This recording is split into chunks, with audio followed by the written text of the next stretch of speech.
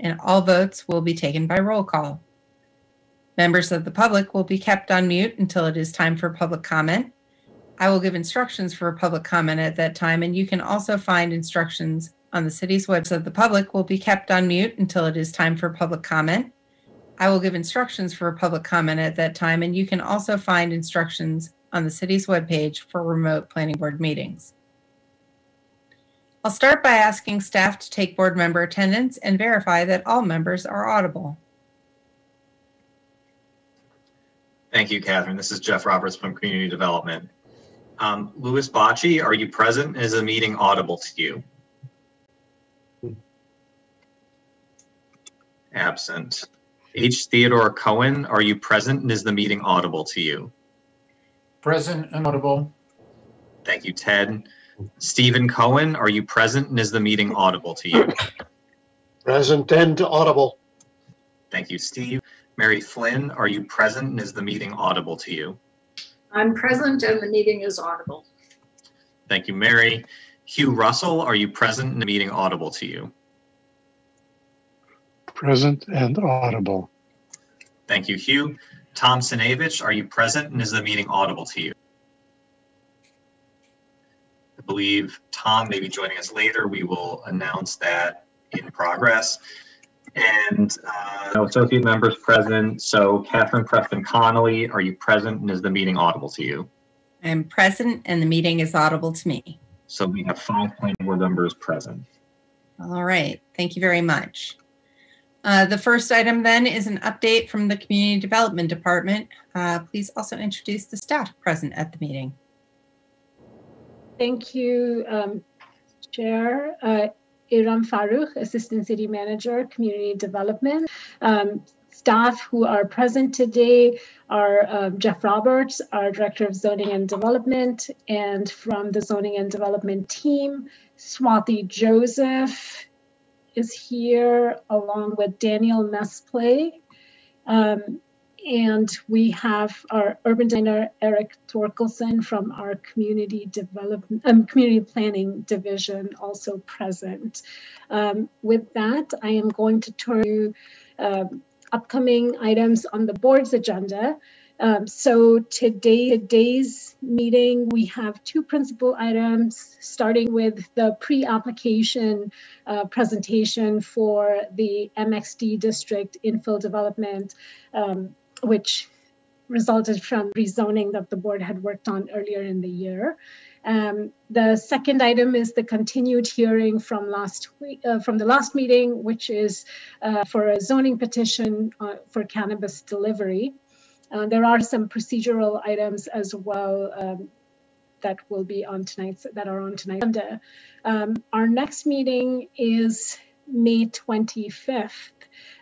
Which is going to be focused on the annual utility report from Eversource and the Department of Public Works, which will include also an update on the water system, which will be provided by DPW.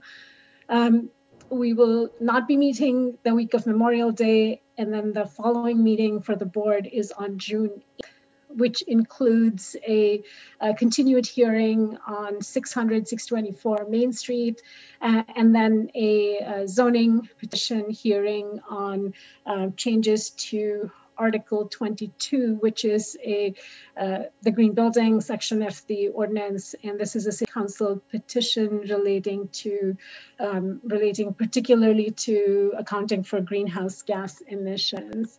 Also, probably the recent item of interest at City Council is that last night the City Council passed to second reading the zoning proposals related to retail land use table changes, as well as home occupations that the board had made a positive recommendation on. Also, for those who were watching, the governor made some announcements about reopening, and those will likely impact the planning board meetings going forward. So the state of emergency is slated now to end June 15th. I don't have a lot more information to share beyond that because we are at the city staff level trying to make determinations about what level of flexibility we will have beyond that and for how long and what impact that will have on things like planning board meeting formats. So as soon as I have information, we will bring that forward to the board at a subsequent meeting. That is it from me, Chair. Back to you. All right. Thank you. Right. Catherine?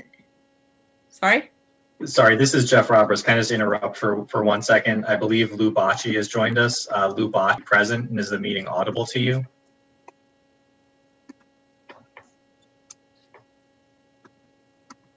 Uh-oh. I was told that was the case. Maybe that was a mistake. Nope. No, I'm here. Okay, sorry. We didn't. Audible. Yeah, I wouldn't come off mute. we did not hear you. Okay, great. That was almost really embarrassing. Thank you, Lou. So that's 6 planning board members present. Also, as just a public service announcement, if there's anybody here who got the notice and was coming for the 1290 Massachusetts Avenue case, that's a special permit application that's in Harvard Square by Santander Bank. They've requested a continuance of their hearing. Get to that item on the agenda. The board will be voting on accepting the continuance, which would postpone the hearing to a future date. So just in case anyone is here for that. Thank you. All right. Thanks, Jeff.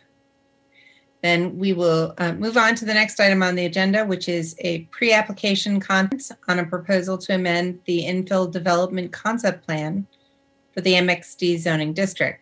This will be a joint discussion held with the Cambridge Redevelopment Authority Board. So they will begin by opening their meeting and taking attendance.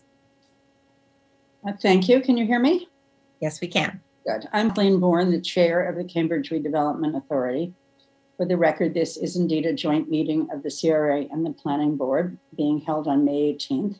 I'll now call the roll of the CRA members and its executive director and ask if the meeting is audible.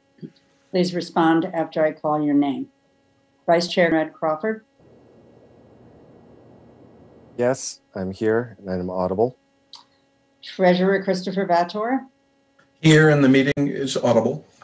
Assistant Treasurer Barry Zevin. Here, and I can hear you. Assistant Secretary Margaret Drury.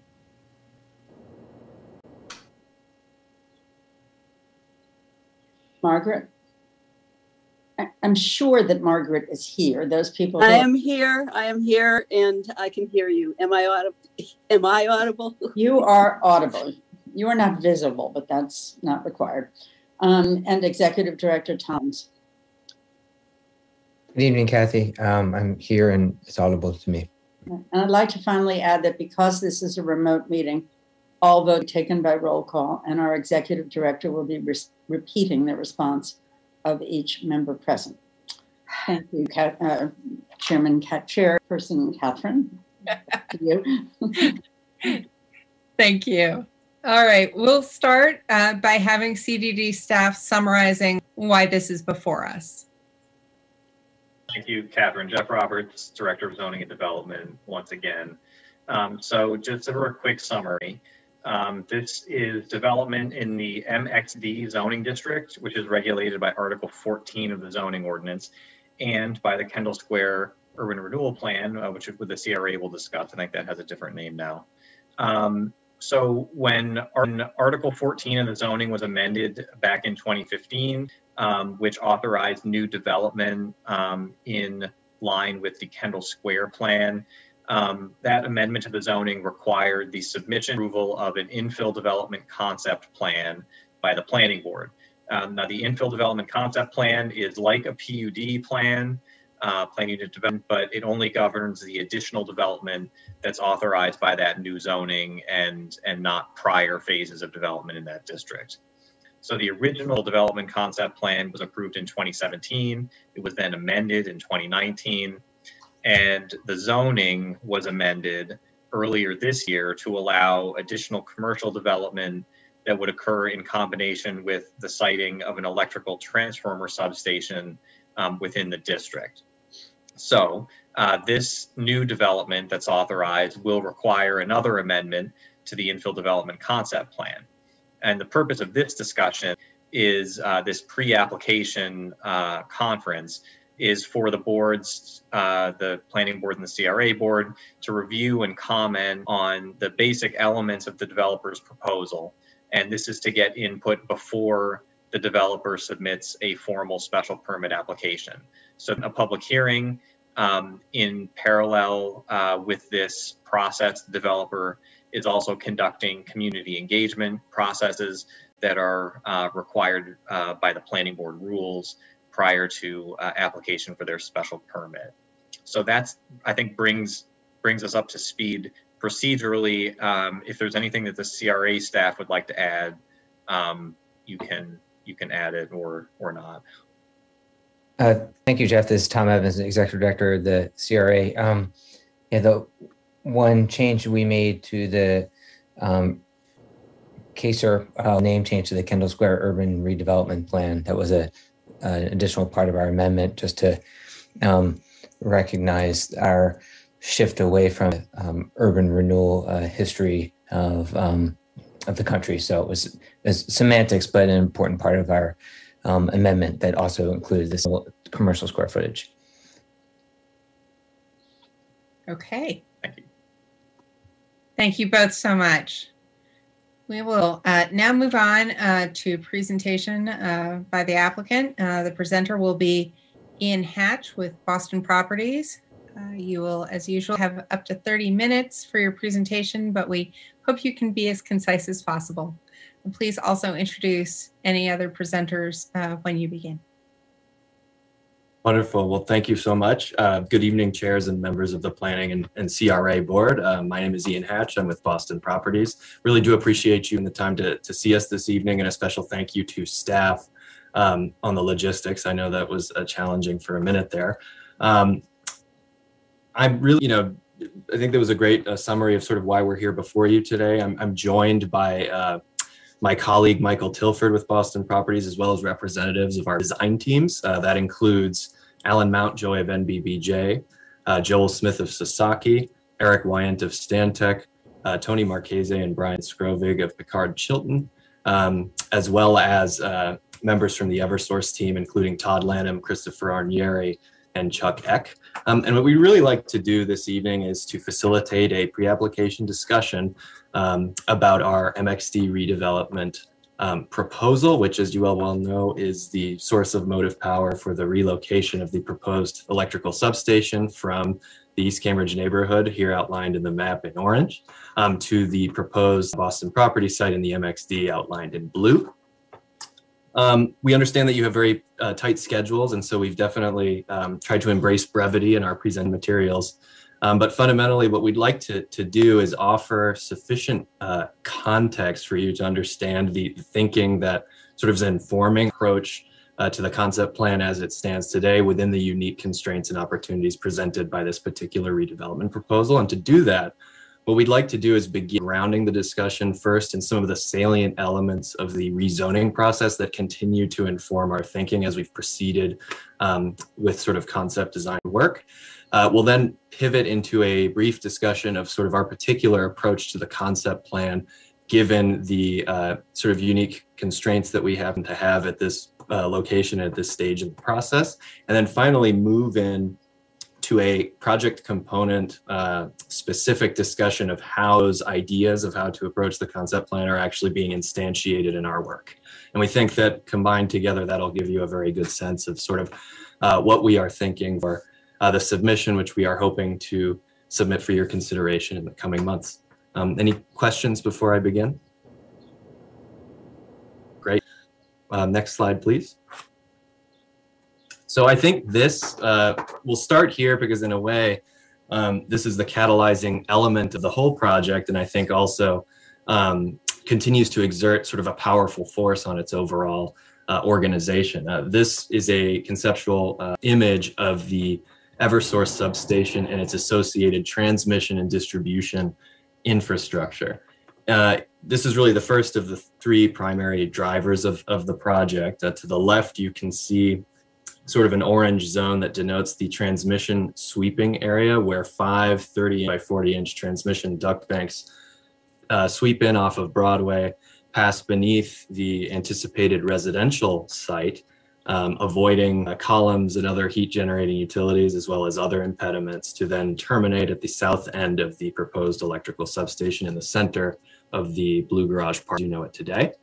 On the right, we have a blue distribution zone, which sort of reflects the area within which the distribution cables will depart the north end of the substation, avoid a utility easement for vicinity and Biogen utilities, and then thread their way through the proposed commercial west garage in much the same manner as on the south side, and then reach Binney Street distribution. And I start here because I think, as is inherently the case with a project predicated on meeting such a heavy infrastructural need, many of the principles of the organization of this redevelopment have sprung from the sort of requirements of the engineering requirements of siting this facility here. I think it's important to recognize that this should be thought of as a system, and every one of its constituent parts must sort of meet the individual constraints that they have. In a way, I think that brought us quite early on in the zoning process to a vision of a centrally located substation, allowing access to both Binney and Broadway purposes of transmission and distribution. And that vision has sort of remained consistent through our thinking to date. So that is a feature that you will continue to see in the concept plan moving forward. Next slide, please. At the same time, I think one of the second key pillars of this project all along has been, I think, an ongoing determined engagement with the community. I think, you know, at least initially, one of the first sort of strong influences on the below substation concept were calls for an attention to open space and pedestrian circulation. That was far from a foregone conclusion, I think, at the beginning of this process. And we have continued to pursue engagement with the community even after the rezoning was sort of completed in February. And I think that you will see in the individual reviews of project components how that has continued to influence our work in the concept plan. Next slide, please. And that sort of, I think, brings us to where we really left off on the zoning side. This image is really taken from effect of our last presentations on the subject. I think they're familiar to both boards. And it really reflects sort of that last piece of the puzzle, which is the distribution of program, maintaining 100% of the delivery of the residential that had been envisioned in prior sort of plans, as well as the incremental addition of commercial GFA to cross up the heavy infrastructure associated with this proposal. And that really, I think, sort of sums up the composition of where we left off and sort of the jumping off point for the thinking that we then began to do as we advanced towards a submission. Next slide, please. And I think this is a sort of a key departure. I think some members of these boards may be familiar with our approach to the concept plan. Others may not have heard it yet, but effectively what we're looking to do in our approach to the concept plan is a slight departure, I think, from past Boston Properties precedent. And I think what we're calling it is a baseline massing approach. Effectively, what we're trying to do in our concept plan is, for the purposes of advancing engineering and sort of refining to a higher degree of detail what the plan will entail, we're trying to increase the specificity sufficient to facilitate the advancement of those key design and engineering efforts, but at the same to preserve the flexibility necessary to accommodate a fulsome design review process and building optimization process within the sort of purview of design review. And what this, I think, means is advancement of sort of larger forms that have an ability to respond to subsequent feedback, but that nonetheless enough baseline parameters that allows us to continue the engineering efforts that continue to be ongoing, I think, in support of this project. And I think, you know, with that, what I'd like to do is actually turn it over to the design teams to sort of show you what instantiating that principle means for the different components of the concept plan as we see it today. So next slide, please. One more. Right, so this will be Tony Marchese and Brian Skrovig of Picard Chilton to sort of provide an update on the baseline mass of the commercial buildings 250 and 290 Binney Street. Thanks so much, Ian. My name is Tony Marchese. I'm design principal with Picard. And I think one quick note before I get into the slide images. As Ian mentioned, we're transitioning from the zoning modification and the work that was done there. And in that capacity, Picard Chilton, my firm, we were responsible for formulating the vision of the entire set of parcels and I'll call it the early conceptual urban design of the pieces. And subsequent to that, we have moved on and are specifically focusing on the two north parcels. As you'll see tonight, the team has grown. We've added a whole group of talented designers and collaborators, each with their own individual piece. But I want to assure you that as the individual pieces are being developed, we as a team have been working together in a collaborative form to make sure that some of those early concepts that you saw relative to the zoning modification are carried through. As it relates specifically to the north parcel, which you see here on this slide, the left-hand slide is kind of a bird's eye axonometric view taken from the south. So you're seeing the two commercial parcels, the west parcel on the left, the east parcel on the right, Binney Street in the background, and just a glimpse of the public green space and a glimpse of the VOPI plan in the foreground. And then corresponding to that, the plan view on the right, again, with those same components. And the part that's highlighted in the orange is really the kind of largest refinement or change that you'll see as a result of moving from the zoning work to the early concept plan. And essentially what that entailed was removing the portion of the west building that interlocked and overlapped with the substation in order to create a kind of a clearer diagram and a sort of a more workable condition with the subgrade substation and the building foundations. So in the next slide, please, you'll see the refinements to the massing that are being done in preparation for the concept plan. And again, to reiterate what Ian said, this is by no means the final design.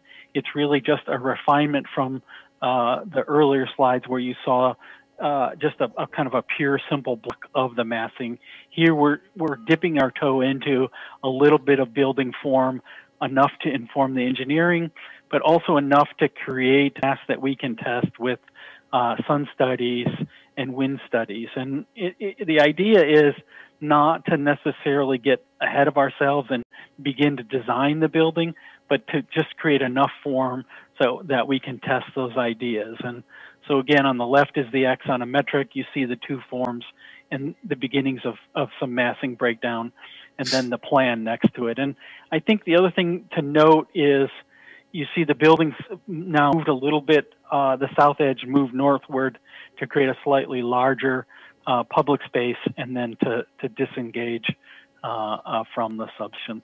But as you all know from the past working experience with us, a lot more to come in the next phase when we actually get in design and look at multiple options for the massing, the entrances, the layout of the building at the ground floor, facade, articulation, etc.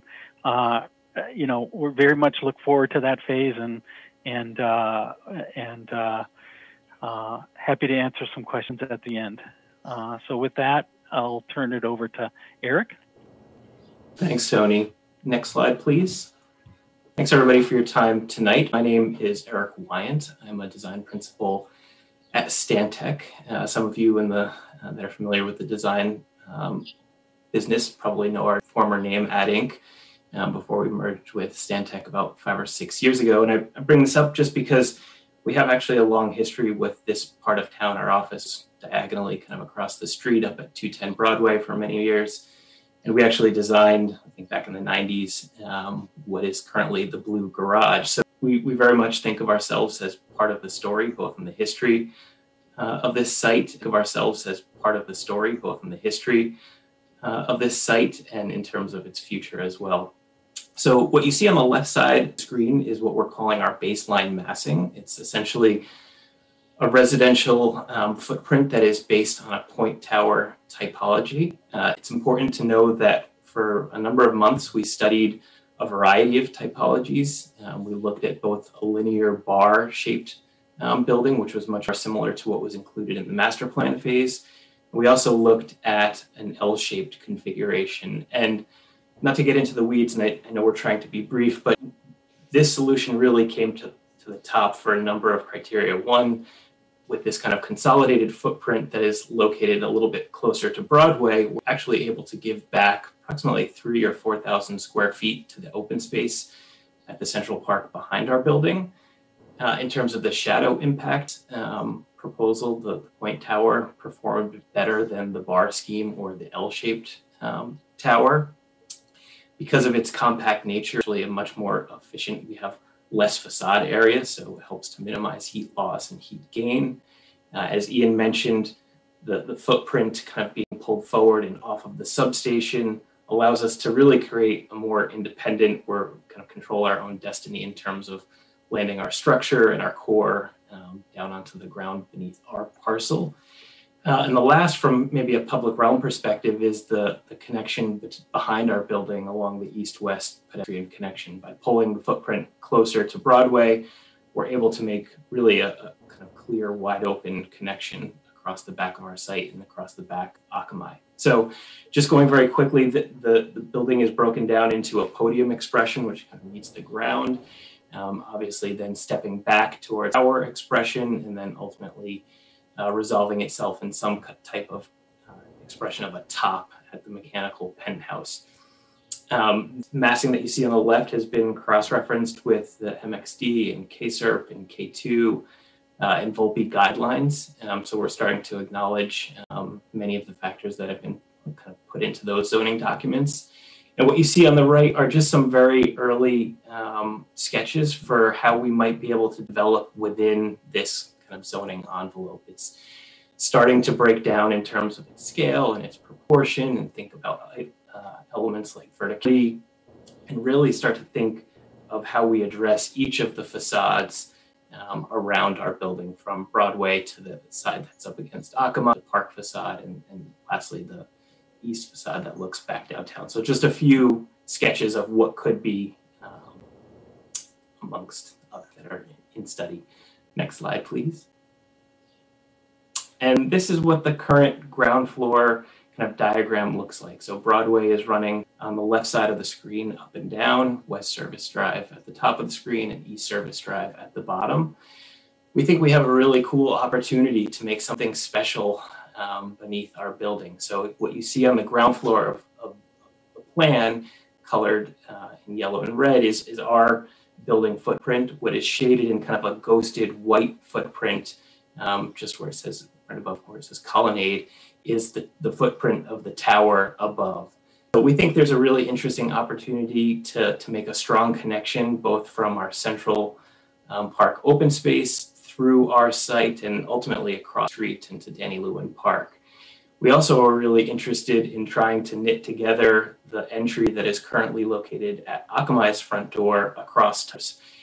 So we've set our active use program along that edge. So we have our residential lobby in yellow with its front door on the way, and then a series of open spaces that make their way towards the open space or the park space at the back side of the site. And then having our service elements located across East Service Drive, which responds to the 10cc loading dock and some of their mechanical spaces as well. And with that, I'll turn it over to the open space team.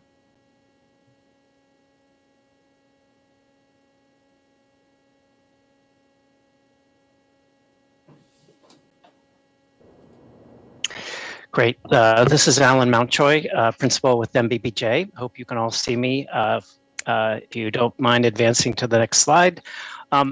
Ian began this talking about some of the technical constraints of the substation, which are insignificant.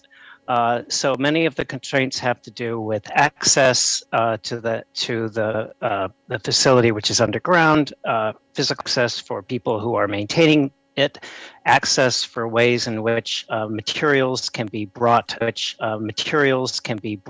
down into that facility. Then perhaps most importantly, the ability for intake and exhaust to keep the facility cool. And you'll see a little bit how some has been resolved.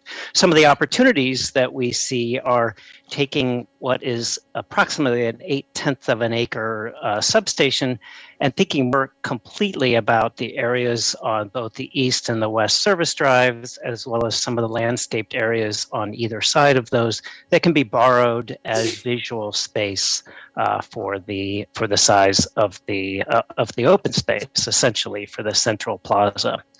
If you go to the next slide, one of our biggest interests is making sure that circulation is accommodated. Much of this has to do with marrying this project together with the Volpe redevelopment and thinking very clearly about those east-west connections, but then also thinking about how those eventually translate as we head west to crossings across Binney and across Galilei. How do we make sure that pedestrians are easily brought through this space in order to activate it, but also in order to enhance the walking environment and connectivity to neighborhoods. So if you go to the next slide, we'll zoom in a little bit closer here. On the left is more of the again, we turned the slide on Broadway's below, Binney's on the north. You can see the Biogen buildings and many of the buildings that you see. If you look over on the right, you can see many of the desire lines that we are accommodating, the east-west connections, the diagonal connections that allow people to get up to Binney, as well as some very local connectivities between Biogen's two buildings on either side of the plaza. And then you begin to see sort of a zoning of the open space, which includes the two exhaust, the one exhaust on the north and the intake facility on the south, as well as areas where we intend to have greenery, trees, areas that we intend to have for flexible recreation, and then some areas that are perhaps more fixed, landscaped with features that are permanent and places for people to sit and relax. If you go to the next slide, we can show you some of the ideas for why we think it's important to provide a certain amount of open level space so that the plaza can be programmed at times of the year and episodically animated depending on what seems appropriate, whether those are art pieces or summertime games, or simply places where you can put movable seating to activate the space depending on the time of year and the weather. If you go to the next slide, you can see where we've done some initial thinking about how the intake in particular, because it needs to be a freestanding object in the park. We're looking at a variety of ways in which that can be visually treated, essentially a 30 by 30 foot object. And we're trying to identify ways in which thematically it could be interesting to look at, interact with, and somehow also evoke some of the history of the site. So this is still a work in progress. This is a placeholder for an object that will need to sit in the plaza to provide that required air intake, and it will have to be fairly tall in order to bring in the air at the upper levels. If you go to the next slide, it gives you a sort of an image of an aerial image of what this might look with. You can see the seating wall and planting along the edges. You can see the service drives on either side that will essentially be treated as pedestrian spaces with very slow traffic. Then the flexible area in the middle the intake, and then some of the raised seating areas, as well as the potential for a water feature, which has been, we've indicated through the public engagement process, is a desired feature of the plaza. If you go to the next slide, you can see that, again, more of an eye-level view showing the relative size of the intake structure, looking south in this case, and then some of the features, seating walls and greenery that will make this place comfortable for people to sit in a year-round way, as well as flexible areas for more seasonal and active recreational uses. And I think that that's the last slide for us, right?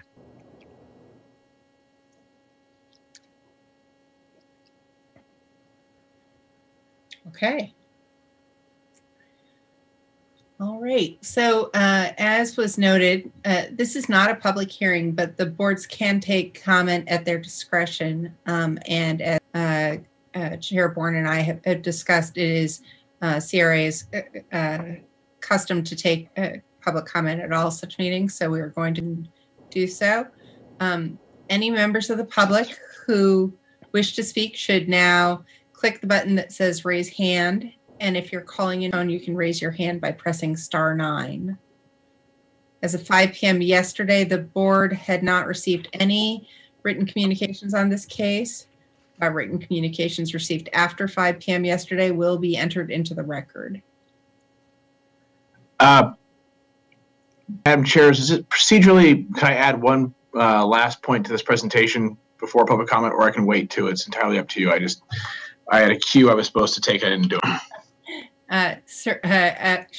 If you have one it's just a truly brief non-slide amendment, just to say that in the course of working through these considerations across Eversource, we'll be back in front of the board to discuss the 325 special permit, not in a modification sense for what's in it, but in how and when it's done, involving things like the park and the head house and Alta and I&I, all of which are underway. But I just wanted to say we'll be back in front of those somewhat technical details when we have the opportunity. Okay, thank you for that additional clarification. All right, I will now ask staff to unmute speakers one at a time. You should begin by saying your name and address, and staff will confirm that we can hear you. After that, you will have up to 3 minutes to speak before I ask you to wrap up. This is Jeff Roberts, and I'll do the public comment. We have one hand raised, so before I get to that speaker, I'll just note that I'll say again, if you're sort of waiting to speak, please make sure you push the raise hand so that we know that you'd like to speak, or if you're connected by phone, press *9 on your phone. So the speaker whose hand is raised is Heather Hoffman. You can unmute yourself and begin with your name and address. Thank you. Heather Hoffman, 213 Hurley Street. And some of what I have to say, probably most of you have heard before, and you'll tune it out, because the experience of living in East Cambridge and dealing with development in Kendall Square is of being tuned out. We are here not because of what the people in the neighborhood did. We are here because the developers, Eversource, the city, the state, city boards, city planners, and probably other people that I don't even know that I'm not saying, did not foresee this and do something about it. So, yeah, you're moving this. You're moving the substation. But why was that even necessary? What I would like more than anything else is for someone who was in a position to make this be a better thing than it has turned out to be, to make it so that we don't have to deal with yet another too big building, yet another squeeze on our housing. Would someone just say, yeah, we should have seen this coming. We should have done something about it. maybe even we're sorry. That's what I'd love to see and hear more than anything else. Because until we do that, until we realize that the way this city runs and the way this city does its development hurts the people who live here and enriches people who aren't living in our neighborhoods, enriches people outside of the city. Until we do that, we're just going to have more displacement. We're going to have more people leaving. And I'm going to have more people telling me I should be so thrilled that I could never afford my house except for being old enough. And for those people, I would love to hear how they expect me to live in a safe deposit box, because I got to live somewhere. This whole setup is a disservice to all of the people who live here, and to our children and everyone else who has been run out of this place because we don't care enough to plan, because we're too busy counting the money that comes in. Thank you. Thank you. So I did not see any other hands raised during that time period, so I'll turn it back over to the chair. All right. Thank you, Jeff. We will now move from public comment to board discussion. And again, what we're going to do now is first questions. And this is something that we found has worked particularly well at planning boards, where board members can get all of their questions out on the table, and the proponent can collect those questions and respond to them all at once. So Chair Bourne and I will alternate between recognizing people to make sure that we're getting a nice balance of planning board and CRA board member questions, but we will get all the questions out first and then back over to the folks from Boston Properties to respond to those questions. So with that, is there a planning member who wants to start us out with questions? Ted? Just two brief questions. So will the air intake and exhaust create noise? Will you hear them all the time? And then my second question is there a structural or other reason why the park area between the buildings is so much hardscape rather than being just grass and trees and pathways for crossing it?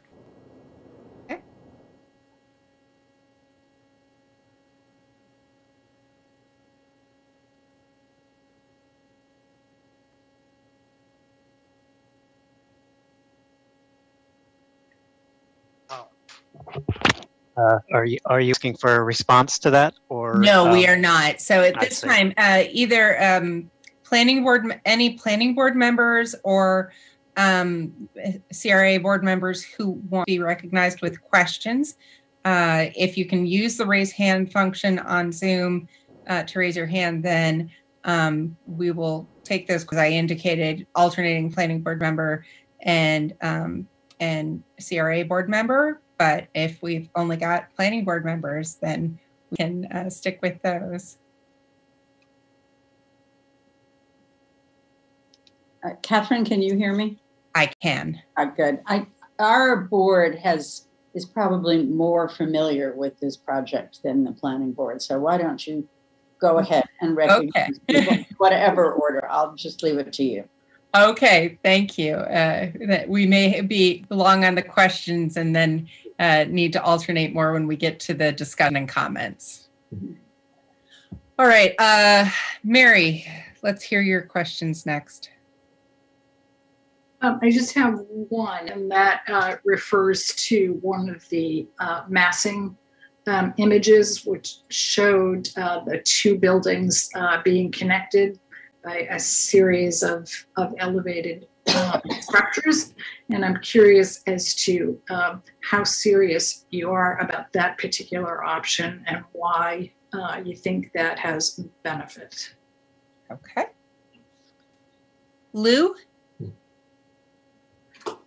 Mary stole my first question. I'd like to know how they figure on handling all the loading docks and entrances on both the access roads. And is that part of the reason for paving the plaza over the substation? Will the change in the residential building allow for more ground floor retail? We had that discussion last time. I guess the square footage you removed from the northwest commercial building was moved into the eastern commercial building. Like to know what that was about. And yeah, I have concerns with the seems excessive use of paving in the substation.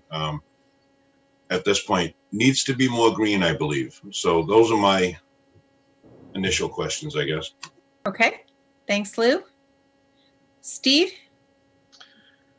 I just have a very simple and fundamental question, and that is, does this proposal reflect the existing height and bulk regulations for this site, or is something going to be to go beyond what is permitted as of right?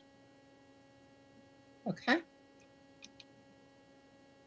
All right.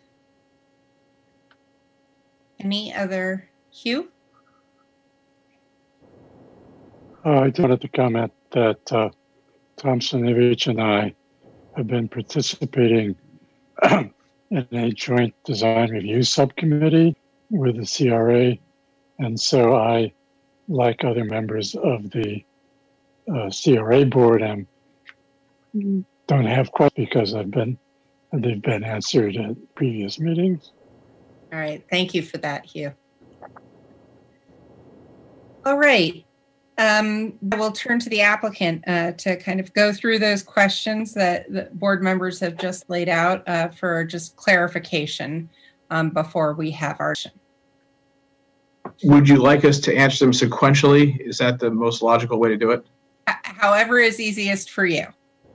Okay. Well, I guess sequential, Yep. is a way, and Ian interject. We have members of the team, so in some cases there's various technical elements I would like to feature the experts on so that it can satisfy board members' curiosity a little bit better. Air intake and exhaust, I'm going to point to Chris Arnieri and Todd Lanham of Eversource, but yes, an air-cooled system has fans that produce noise. The level of noise is a central feature in our acoustic mitigation package, both through measurement and IDCP submission environmental impacts, but also in the station design. And so to what level is noise? The intent is not to be noticeable, but Chris and Todd, if you could articulate further, that would be helpful. Yeah, you know what, Chris, I'll defer to you, but just, I guess in summary, you said it well, Mike, that is, we will be, as the engineering progresses, we will be taking ambient noise measures, and we will be modeling what the fans and the exhaust would add, if anything, to the ambient. But Chris, I know you've been working on this from the engineering perspective. Maybe I should have just. No, I mean, you said it right, Todd. I mean, the ultimate engineering, I mean, we're a little early here, but right, we'll have to take ambient measurements. Then we have to, for the cooling required, we'll have an output for the ventilation on the exhaust and how much air we got to pull in. And then we need to, determine what sound or dB level sounds that is. And then from there, we'll have to do attenuation to meet Cambridge City ordinances. So, in summary, it's really, we will be taking those steps to make that, acceptable to the area. So that, I don't know if that answers it or if there's follow-up Yeah. Wrap it up. So, Chris, I think we have to. I'm hearing one thing, but there's a curiosity point in the past. What we should expect to do is substantiate that with further study to say, here's the decibel level relative to this. Sound like a golf court or a 747. Just for clarity, it will not sound like a 747. So I think that when we come forth with these designs, it's important for the board to know that this is something that's very central to our early thinking, and that the acoustic condition of that park is obviously a user experience issue that we take seriously. So it's our job now to get people comfortable with it, I think, unless they'd like to correct us. Ted, did you want to ask further clarification? I guess the last comment, the various designs are attractive, and I could see people wanting to walk up to them and be next to them, and it's the question of whether it's going to generate so much noise that people aren't going to want to do that and are going to want to shy away from them as much as possible. But the last comment was they feel it's their obligation to make it user-friendly, so I'll rely upon that. We think there are some neat precedents for some of these that we've seen, and this sculptural possibility and scaling element, and the MBJ team has been really creative with opportunities. We look forward to sharing those with you and their relative acoustic mitigation and aesthetic impacts. Great. The next question was the structure or other reason there is so much paving or hardscape, and I turn to Alan Mountjoy and Joel Smith on this one from MBJ and Sasaki. There's no structural reason. I think with the context of waterproofing for the station, there is concern about how we engage with planting, particularly irrigation systems. It doesn't open us up to an obvious water leakage liability. That having been said, I've heard 3 comments on the relative greenery. So maybe Joel and Alan, you guys could speak a little bit to some of the programmatic constraints you were looking at and some of your early thinking around this, and then just talk about that topic.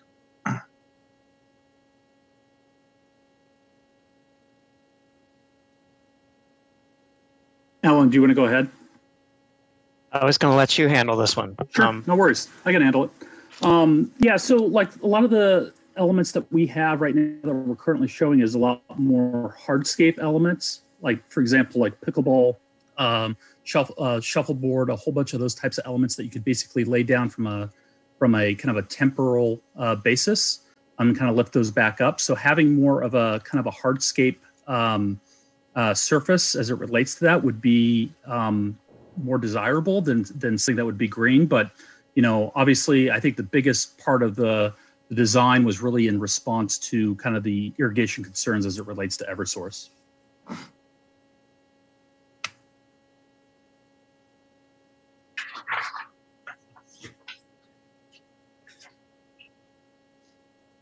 Okay. Then I think going sequentially, then the next question is on the connection of the buildings. Oh, wait, before we move on to that, Lou, did you have a follow-up on the irrigation? Not so much the irrigation, but the green area. Okay.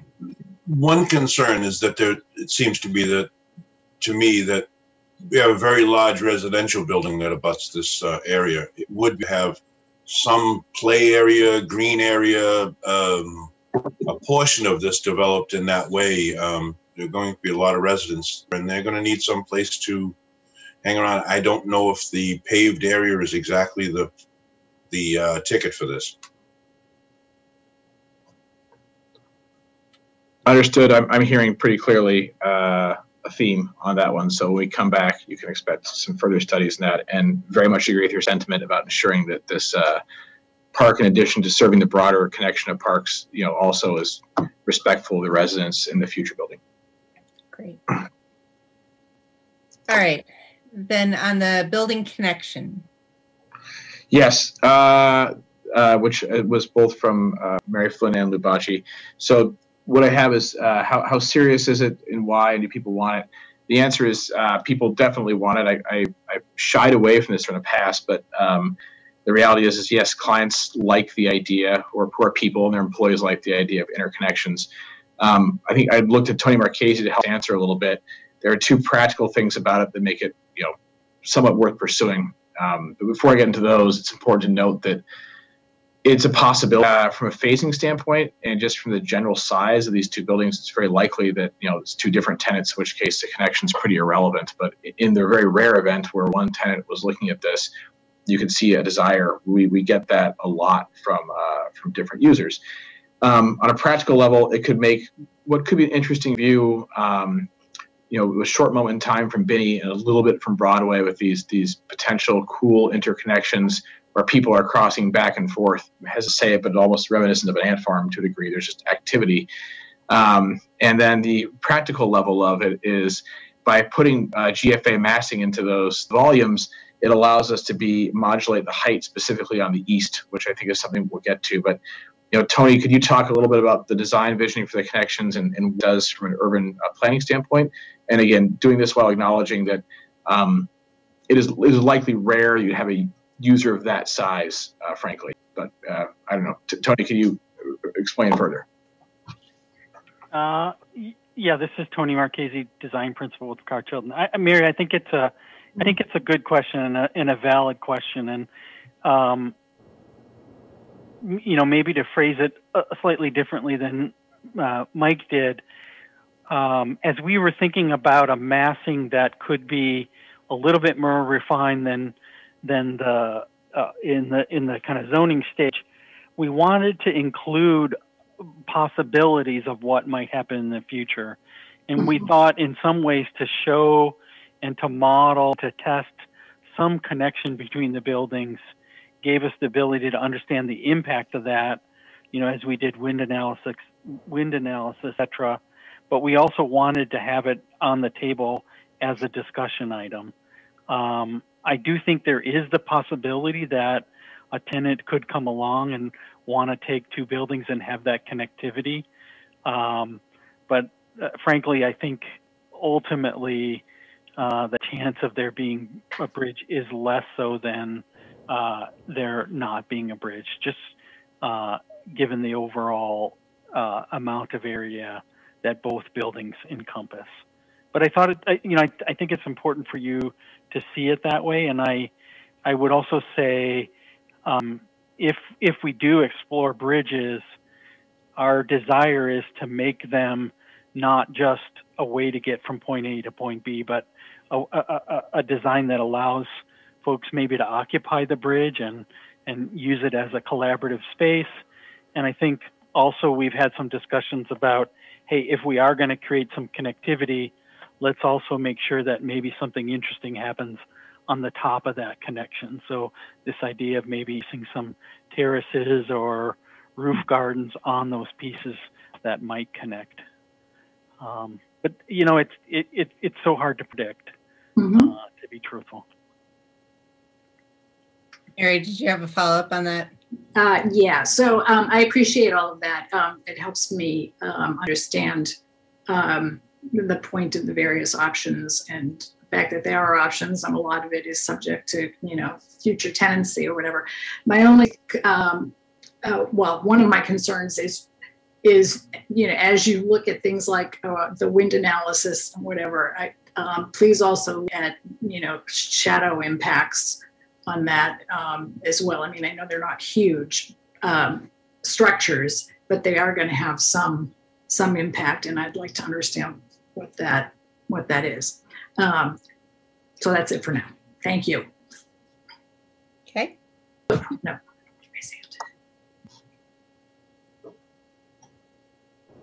That's a good note for us to make sure we include any incremental shadow environmental impacts insofar as we continue to pursue it. So thank you for the note. Before we move on, Hugh, did you have a question on that as well? I have an additional question that is as a result of one of the answers. Okay. So maybe you should call on me at the end. Okay. Or do you want me to hear it? I'll make sure to circle back to you then. All right, Mr. Tilford, we can go back to you then. Okay, great. I just wanted to go to the loading dock entrance, which is and pavilion and the paving of the plaza. The 2 points, I think, they are unrelated. We've heard you loud and clear on sort of just the green elements presented tonight and what's important. So the paving, I think, could be taken out of that. It's not related to the loading docks. The loading of the buildings are the two commercial buildings likely to occur on the east side.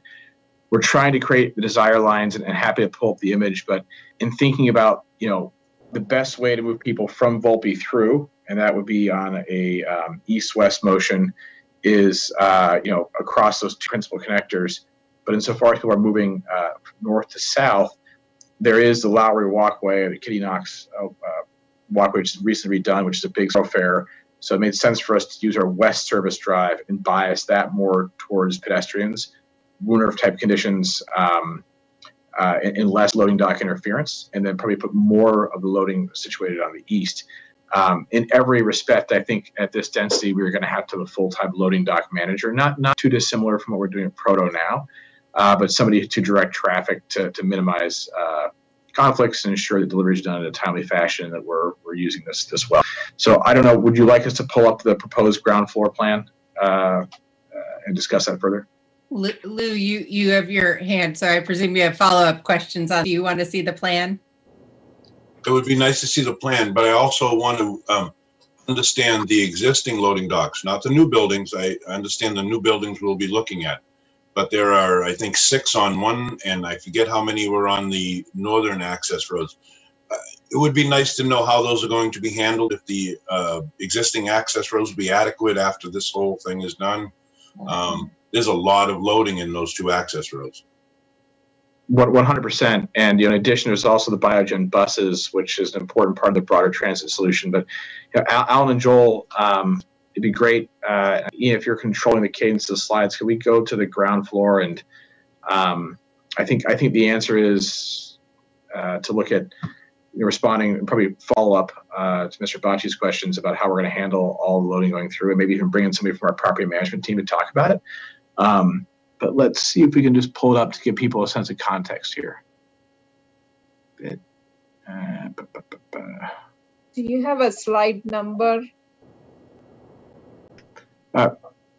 Sorry, Ram, what was that question? Yeah, I meant to ask, do you have a slide number? This is Swati. I'm trying to. Okay. Yeah, you know what? I think it's number 15. Go to 15. Correct. Yep. Yeah. Great. Okay, Joel, do you mind talking to that? Yeah, that's fine. I mean, so right now, currently what is conceived for the Woonerf Plaza idea, and particularly, the way that we're kind of looking at that is that it wouldn't be a totally flush condition. There would be a curb that would be envisioned there. And the idea is that would be a 4-inch curb. And the reason for that is, number one, some of the existing drainage that's out there. Number two, particularly drainage as it relates to the service drives, because the idea is that we want to maintain those spot elevations as much as possible. So with the Woonerf Plaza idea, the idea is that we would have a 4-inch curb to handle some of the drainage and still maintain a lot of those service spot grades as it relates to a lot of the service and loading for those 2 buildings. I think it might be fair to say that you can see on this drawing the 2 service access points for Biogen sit on the south side of the plaza. The north side has the pedestrian entrances to the buildings, right, and has the majority of the landscaped elements on either side of the park, and that's where we have located most of the permanent, more passive seating areas adjacent to a potential water feature. The south side of the plaza is, of course, some of it is made up of the intake area, but also some screening of trees along the edges that are still allow you to get into the plaza, but screen some of the visual impacts of the loading docks. And the south part of the plaza would be more active recreation, which would be less impacted by service drives. Lou? Yeah, I see the 2 that you're pointing out, but there are another 4 on that access road. It would be nice to know how. I guess you feel the access road is adequate for loading for those existing buildings now and will remain adequate. Looks like we have some landscaping and so forth, and utilities are along that side also. There's an electric transformer and so forth, and some gas storage areas. I'm curious how that's all going to work out in the public realm here. Got it. Why don't we take that one and then just plan on in subsequent presentations focusing more on it. Both of the service aisles are 20 feet in width, allowing for double stacking and potential lay-bys. But to your point, how it works out in the public realm is very important. So I think we'll prioritize that as a study. Right.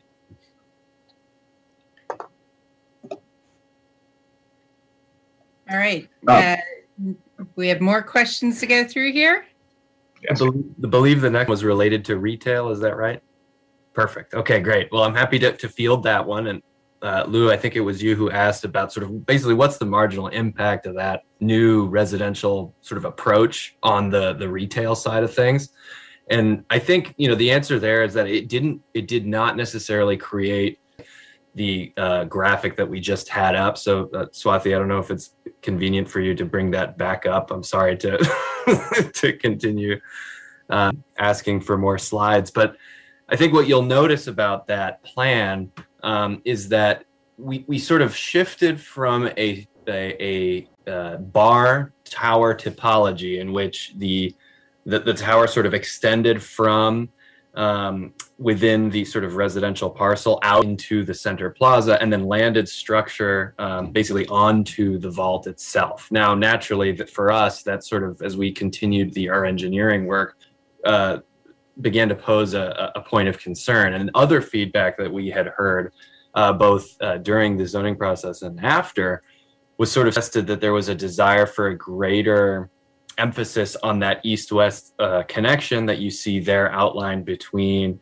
the two Biogen buildings adjacent to the Volpe side, and then 145 and the other sort of Biogen building to the north.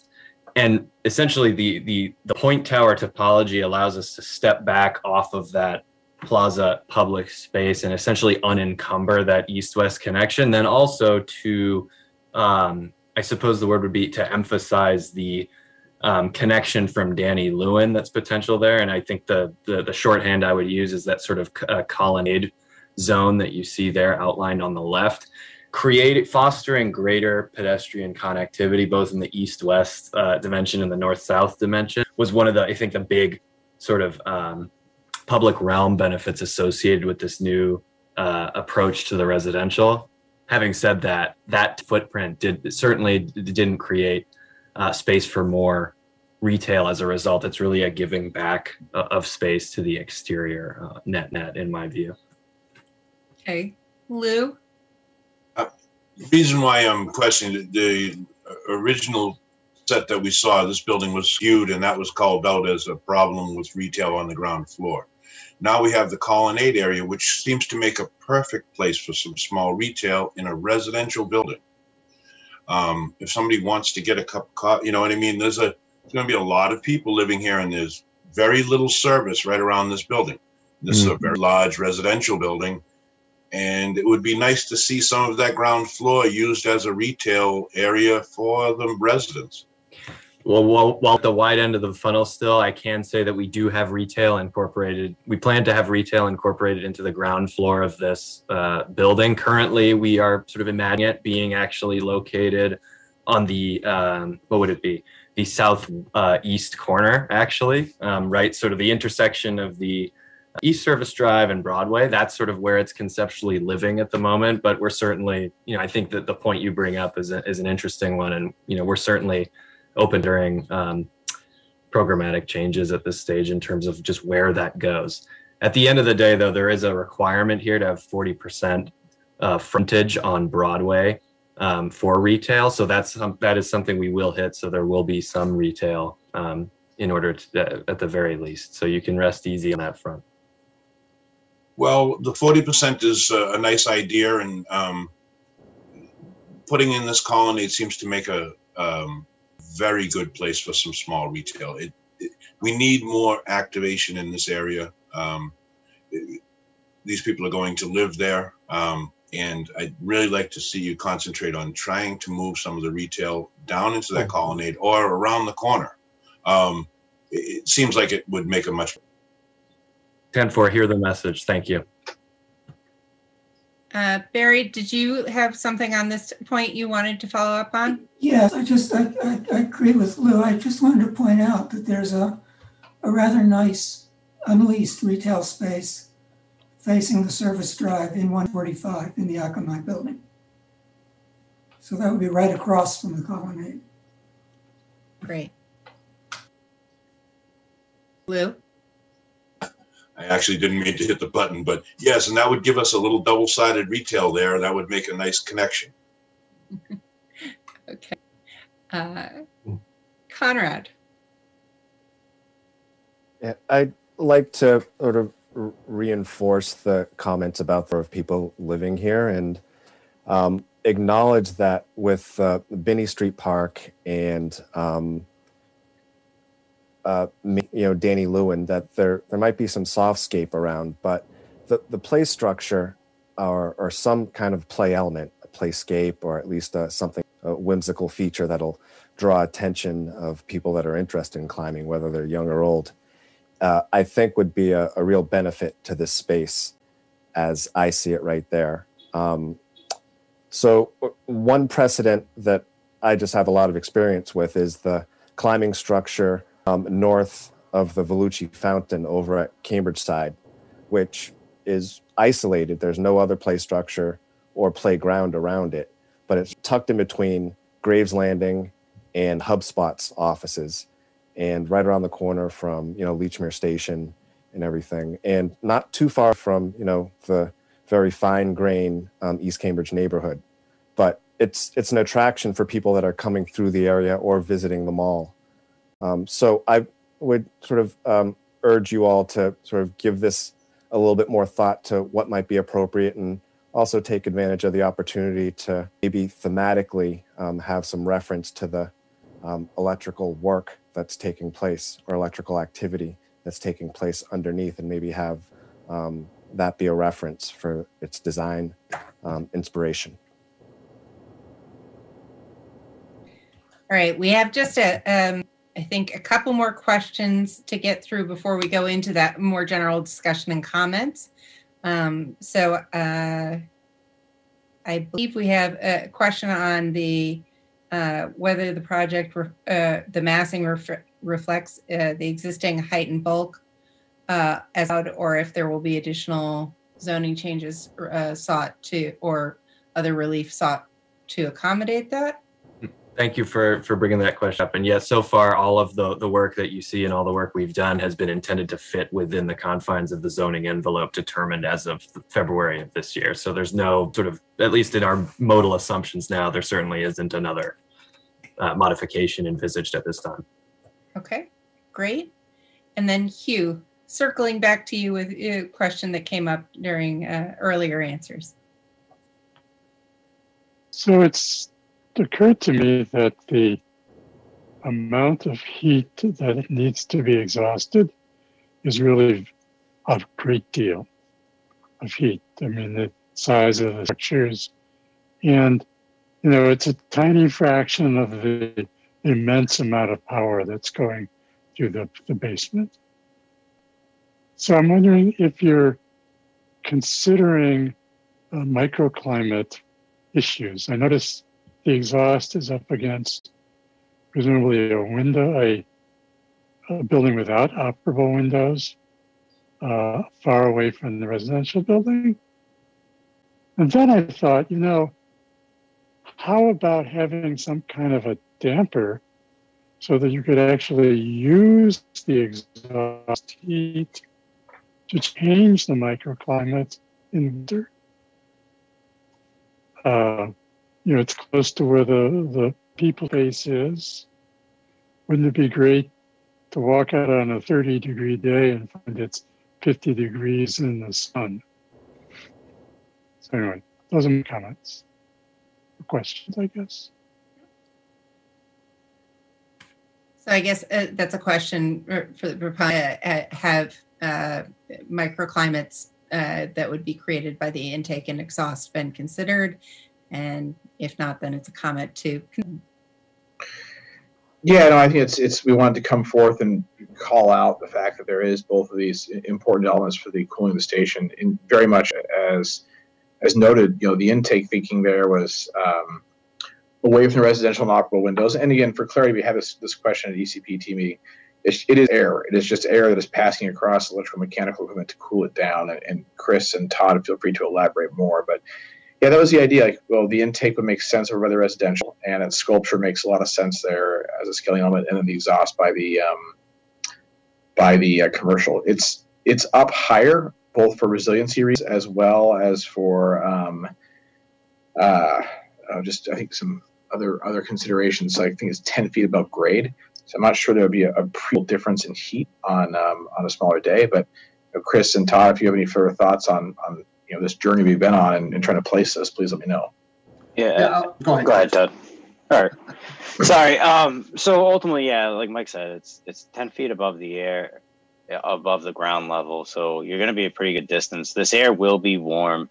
It's not like piping hot either. So by the time the air would get to a person, I mean, they would definitely feel a temperature change, but it wouldn't be like walking through a sauna type of thing either. So, that is some of the other part.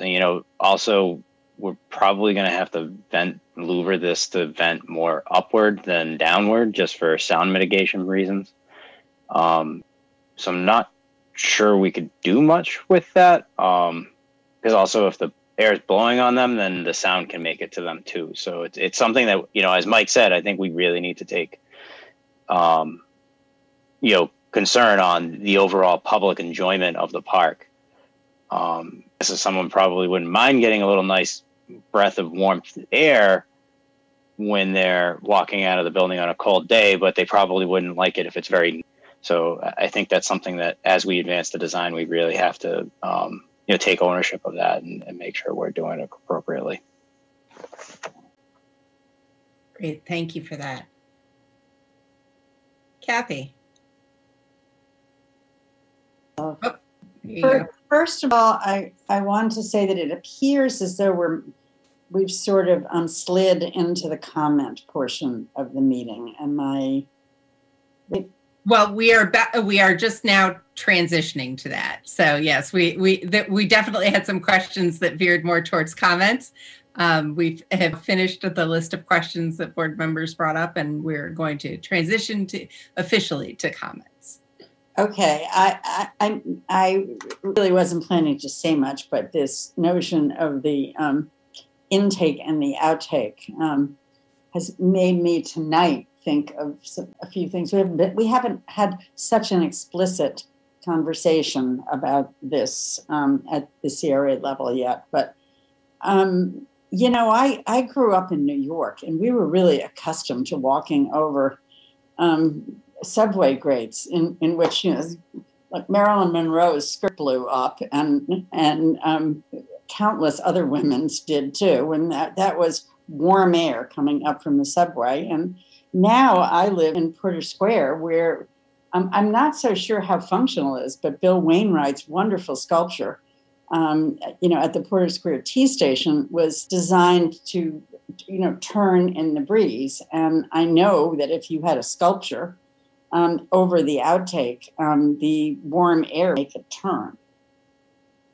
One of my favorite dining room centerpieces is an Easter sculpture where you light the candles and then there are little fans that go around. It's a simple principle, but why can't we design some kinetic sculpture that works somehow with this exhaust that makes this a real place? Something to think about. And there may be something like that for intake areas too, something kinetic that would work. Okay. We agree.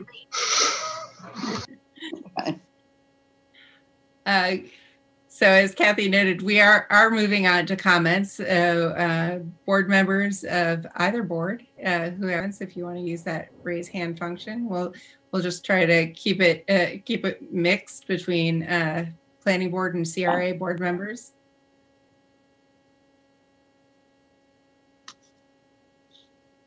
Mary. Thank you, Catherine. I I had some thoughts on the open space as well, and I think they've kind of come up during the discussion already. But my sense is that you really do need to look at this this open space in the context of larger Kendall Square plan. And while, you know, grass and greenery is lovely, we have that in a lot of other sections of the Kendall area. And I have been concerned all along that there isn't enough hardscape, or there aren't enough hardscape areas where you can have play structures or areas. I know there is a few little pocket areas for like tennis or whatever, but you know, the idea of having spaces where you could, you know, set up games, kids could, you know, do little pickup games or whatever, is appealing to me. So I'm not saying there shouldn't be any green space at all, but I do think that we shouldn't be necessarily shying away from the hardscape. My other thought was in terms of the residential building, and you showed the various, you know, potential alternatives that have come up that you've been looking at so far. I have to say, my preference is for the first version, which was kind of more of the block kind of pattern as opposed to the straight up and down towers. I like that because I felt like it responded to the building next to it, and I thought it was visually more interesting. So I know we're not at the point where we're doing design review, but I figured I'd just give you that feedback now. That's it. Thank you. Great. Thanks, Mary. Conrad? Yeah, I agree with Mary's point about the context of built environment with the hardscape. I think there are ways to make the built environment attractive to people who are looking at whimsical experience, whether it's temporary or longer. But I also want to sort of acknowledge that there might be a locked playground at Volpe. There might be continue to be that locked playground over at the Biogen building. And so for there to be some sort of publicly accessible climbing structure or play element is, I think it's very important, or else that theme is not the type of theme that you would like to be consistent throughout the district of inaccessible play areas. Great. Thank you for that. Ted. Well, conceptually, I have no problem with the plan. I think it appears to work very well. I might not even have any problem, might even be interested in the bridges connecting the building. I think that could be interesting, but I think, you know, significant issues have been raised about shadows and other matters that would have to be considered. My main concern is really the plaza, which, you know, it's cold and rainy and snowy for 5-6 months out of the year. And that just looks like it's going to be a cold and swept area that people are going to rush to cross. I understand, you know, the comments about having some hard space and play space, and I think some can exist. But, you know, we're spending so much time talking about green roofs and the lost tree canopy and doing other things to comply with the urban forest plan, that this is an area where you've got a lot of square footage that could be green. And there's no reason why kids couldn't play in the green space. I mean, I see it more like a Bryant Park or a Post Office Square that people will walk through and sit and enjoy. Certainly a play structure for kids is a great idea. Certainly a kinetic sculpture of some sort over one or more of the exhaust and intake seems like a great idea. But I think, you know, the form of the buildings are fine, but really you need to work on the plaza a lot more. Okay. Thanks, Ted. Other comments from board members? Barry. Sorry. Ian and company have heard me rant about this, but I'm very worried about the proximity of the southwest corner of the apartment building to the Akamai building. I desperately want to see a set of views, perspectives that are not like your slide number 11, which is looking down from about 400 feet in the air. I really want to understand how how those two buildings operate next to each other as seen from the ground. One of the diagrams shows the pointed edge of the projecting bay on the Akamai building as being only 25 feet off of the apartment building facade. And it seems to me that really needs some attention.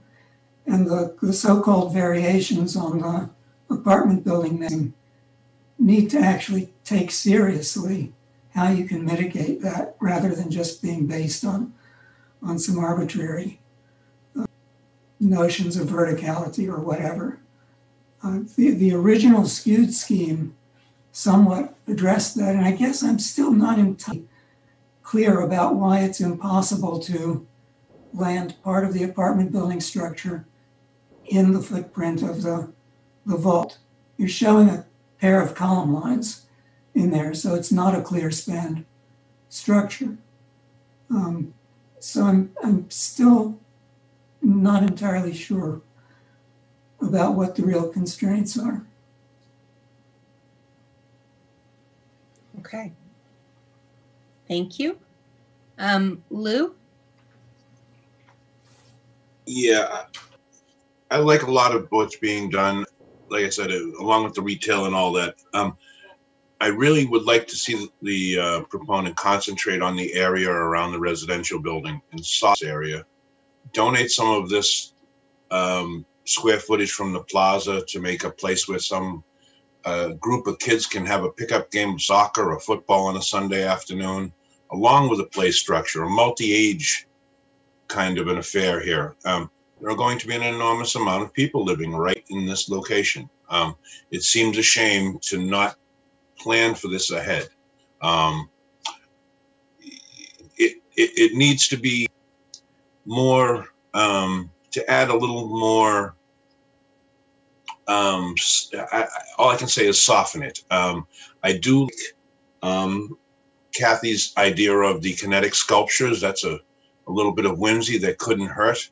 And that's where really I think around this site is adding some whimsy, going a step further to make it a special place. There will be many people living here. Great, thanks, Lou. Hugh? So today I rode my bike down to look and see what my building, and see if it's visible behind the new residential building.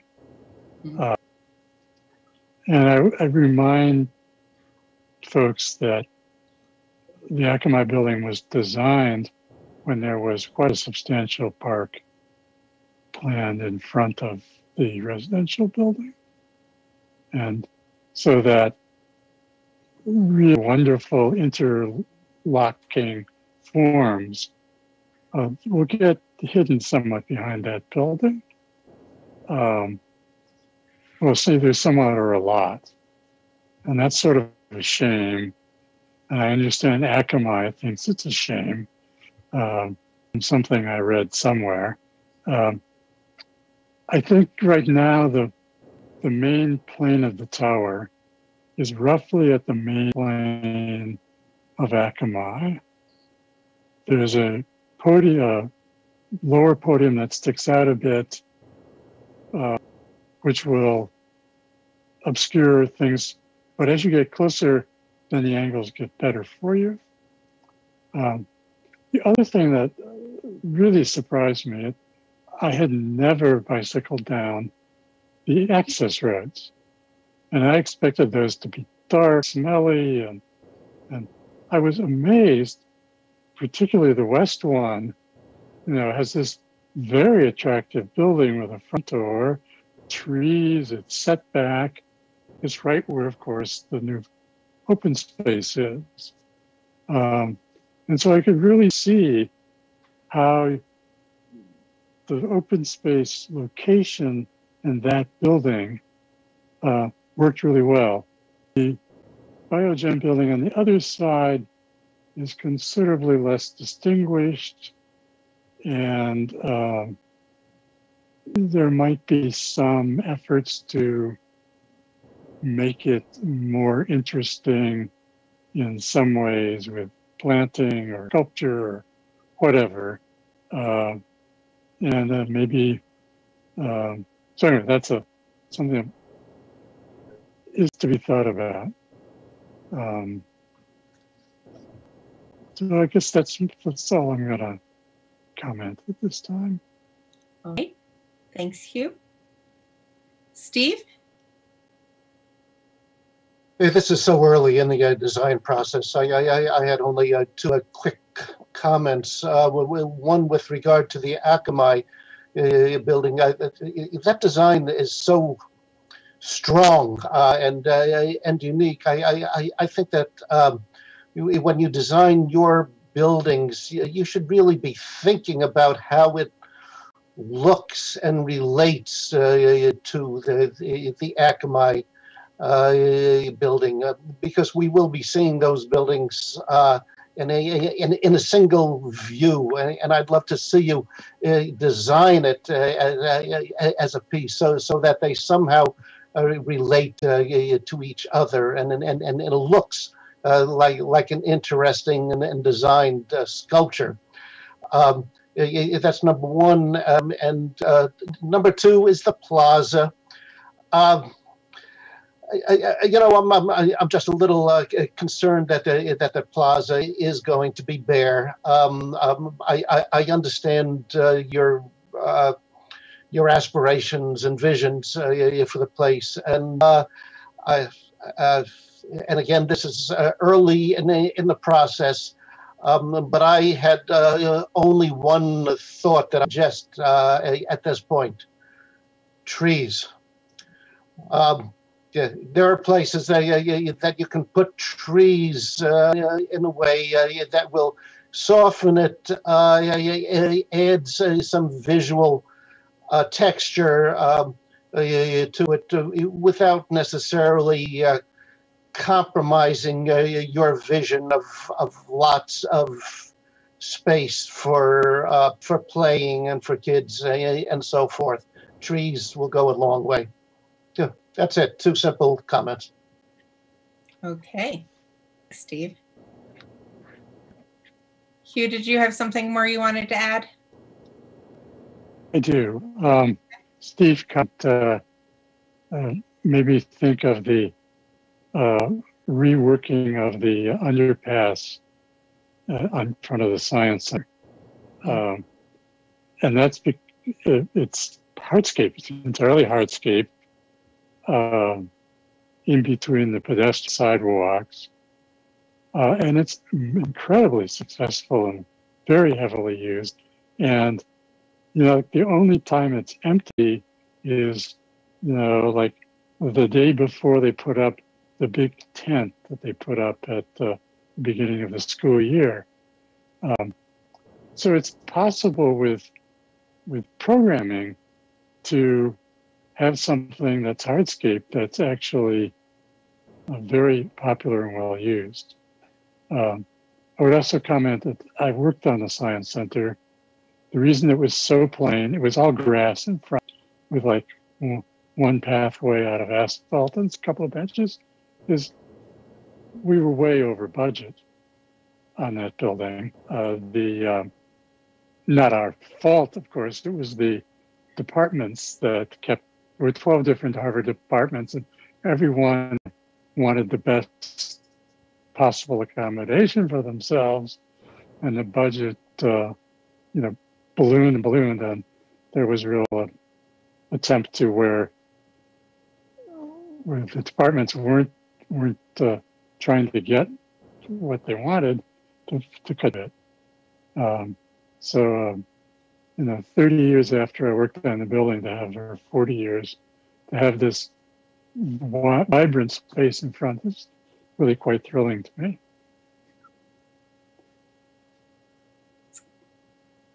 It is a good reminder that you can, with appropriate programming, lots can be done.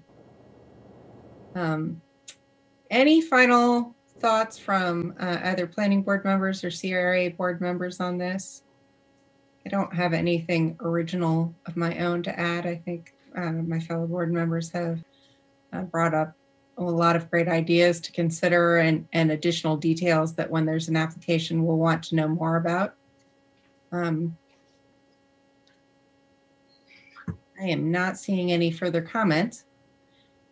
All right, Kathy, let me check in with you. If we have no further comments, I would entertain a motion by our board members to adjourn. Our participation in this agenda item. So moved. Good, and I'd like a roll call. And Tom, can you call that for our adjournment? Sure. On adjourning / departing the joint meeting, Chris Patour. Yes. Chris, yes. Kathy Bourne. Yes. Kathy, yes. Conrad Crawford. I believe he had to leave the meeting. Britt Drury.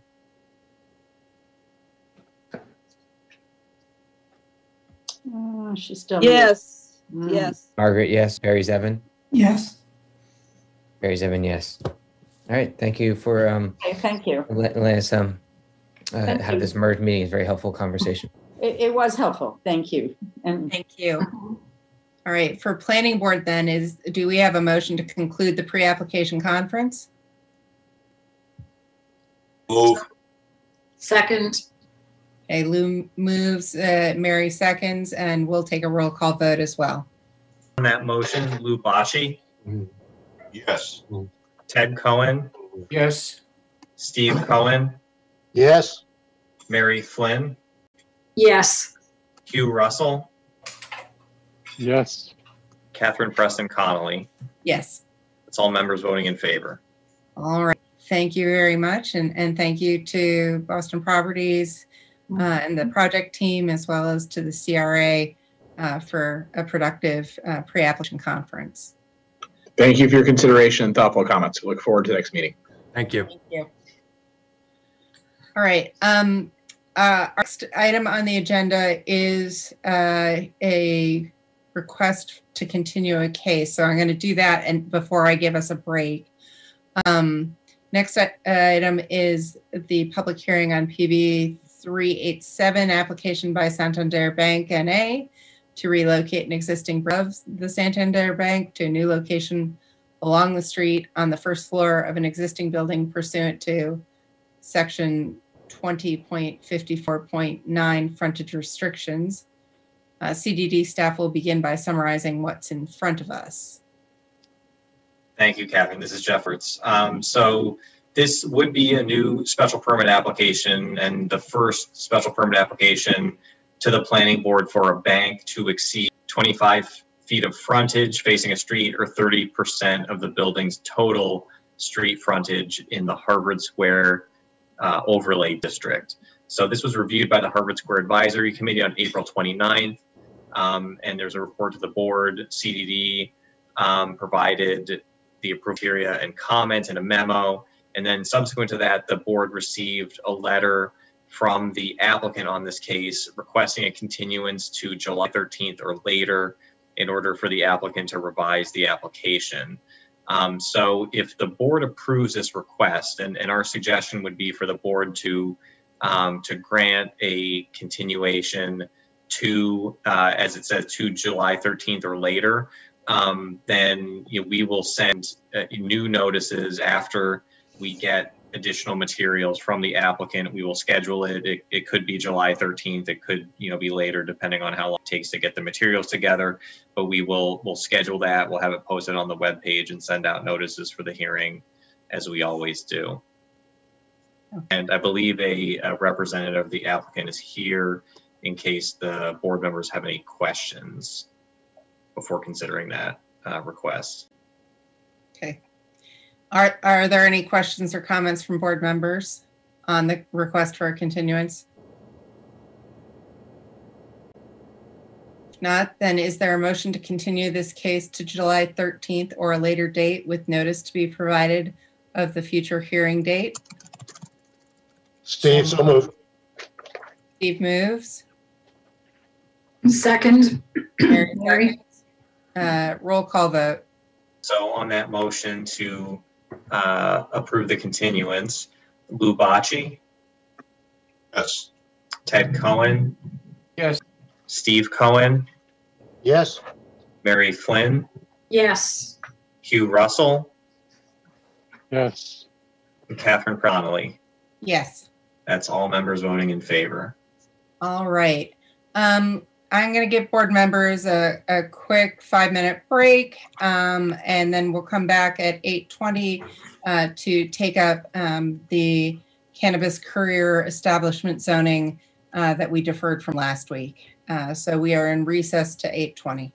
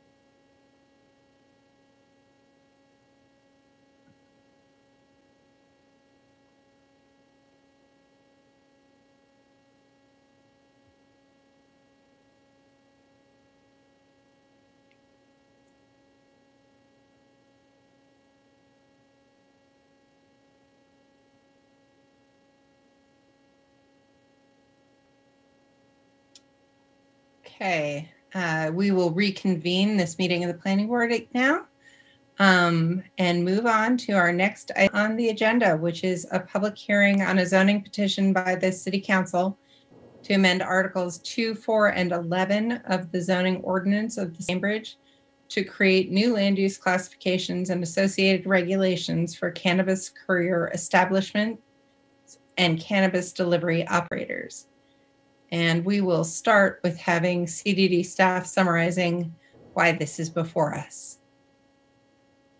Thank you, Chair Connolly. Daniel Mesplay here, Senior Zoning Manager for CDD. I'm going to spend just a few minutes going through the nuts and bolts of the zoning petition. But first, I just wanted to give a quick update to the board on the ordinance committee hearing that was held last Wednesday on the 12th.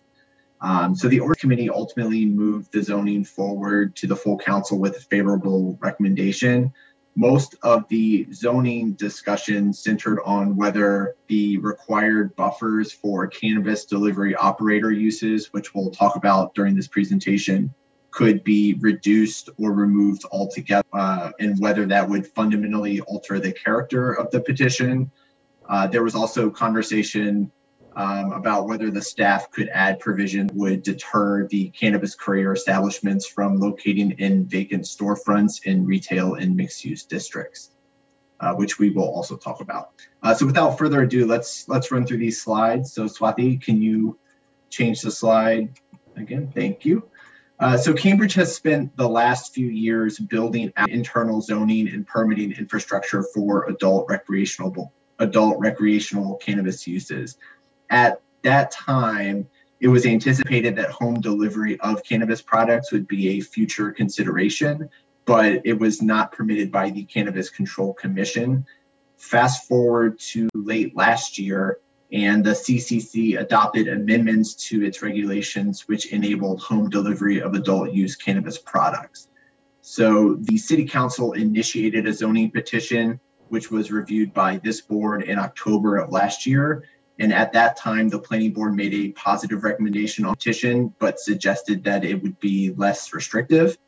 And the City Council agreed with that sentiment and asked city staff to develop a petition that would be consistent with state regulation changes and also expand where these uses would be allowed within the city. Next slide, please. And one more, thank you.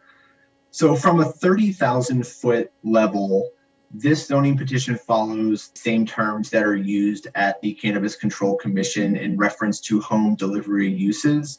So there are two new land use classifications here: a cannabis delivery operator establishment and a cannabis courier establishment. The cannabis delivery operator establishment is almost like a warehouse or distribution center. So it can purchase wholesale products, it can store them and repackage and relabel them on site and deliver directly to consumers, but it cannot operate a storefront on site. The cannabis courier establishment is almost like a dispatch office for home delivery. So the physical point of sale is still at an existing approved adult use retailer, and the cannabis courier simply facilitates the delivery from that point of sale to consumers. So it cannot sell directly. And it must also have state-regulated delivery vehicles, which need to be parked site outside of business hours. Next slide, please. In terms of where these uses would be permitted, we've proposed that the cannabis courier establishments be permitted by right in all office, business, and industrial districts. For the delivery operator establishments, these would be permitted only by planning board special permit in all office, business, and industrial districts. So this would be the same as cannabis retail stores, but would also be allowed in office districts. And the reason why we are proposing it this way is so that it gives the City Council kind of the broadest range of consideration, and they can scale it back as they see fit. So rather than starting with a smaller set of districts and needing to file the petition over again, if the council wished to expand where those districts would allow these uses. Next slide, please.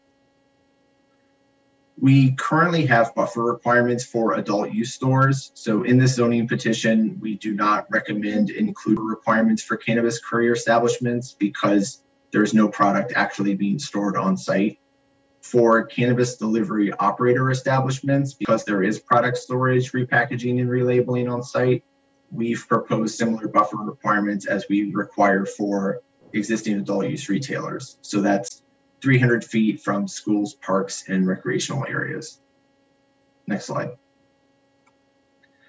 At the core of these delivery uses are questions around parking, traffic, and transportation logistics.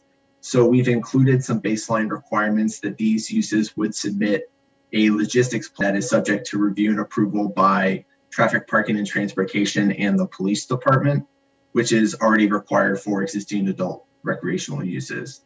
Part of the strategy for including a logistics plan is to have a clearer regulatory process that doesn't require as much direct involvement from the planning board. So this codifies in the zoning some of the standard types of conditions that are typically included in planning board special permits. Lastly, you'll see noted here low minimum parking requirements, and what we mean by that is that minimum parking would be waived for any establishments up to 4,800 gross square feet or up to 8,000 square feet in higher density districts close to transit, which tracks with the lowest minimum parking requirements we have in the zoning ordinance. Next slide. We've touched on this briefly already, but just to note how these proposed uses would be viewed. The cannabis courier is as of right, but would still need to comply with the requirements of section 11.800 in the Canadian ordinance. For the delivery operator establishments, a planning board special permit would be required, and criteria for approval are the same as for retail uses and the general special permit criteria in section 10.43. I should also point out here that the size of these is limited. The size of the cannabis delivery operator uses is limited to 10,000 square feet, which is something that is included in the Cannabis Control Commission regulations. Next slide, please. There are some changes also proposed to the business permitting ordinance as part of these amendments.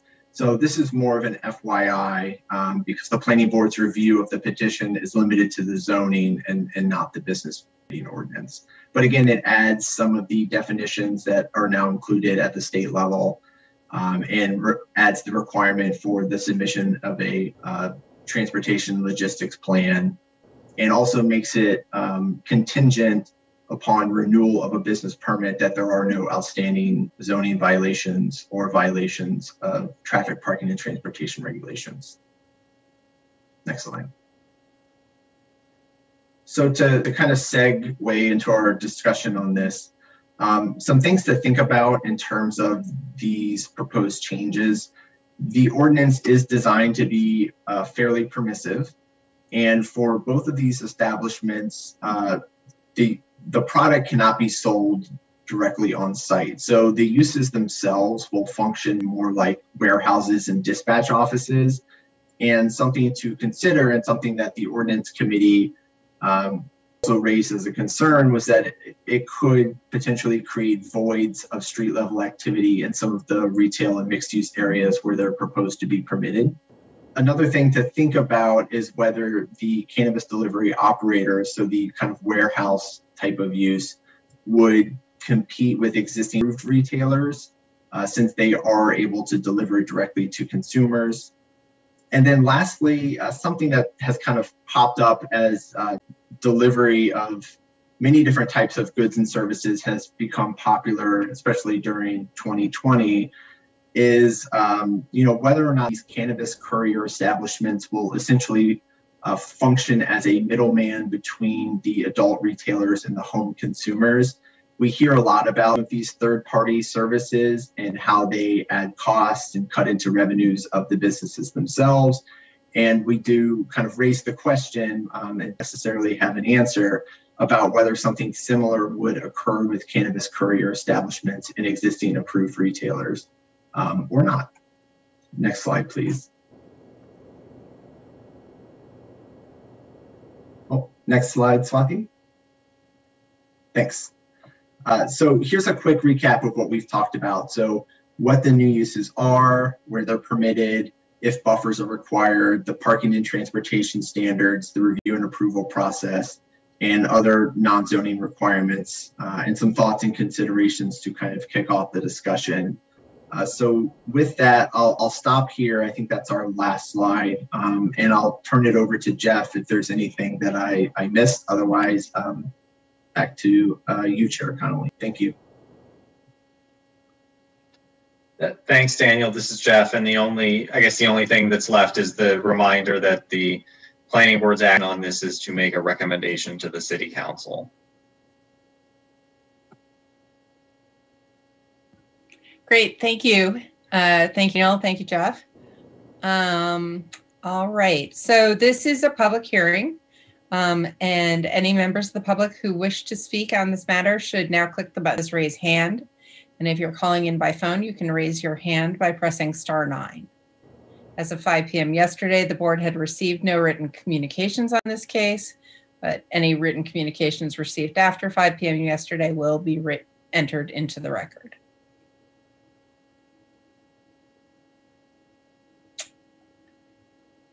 All right, Jeff, I'm not seeing any speakers. So you can. I'm sorry. This is Jeff. So I am also not seeing any hands. I'll just give one reminder in case people are kind of drifting over to their devices and are trying to find the buttons. If you're on Zoom on your computer, there should be a button that says raise hand. If you would like to speak, please push that button. If you are connected by phone, please press *9 on your phone. So we'll just give it a few more seconds.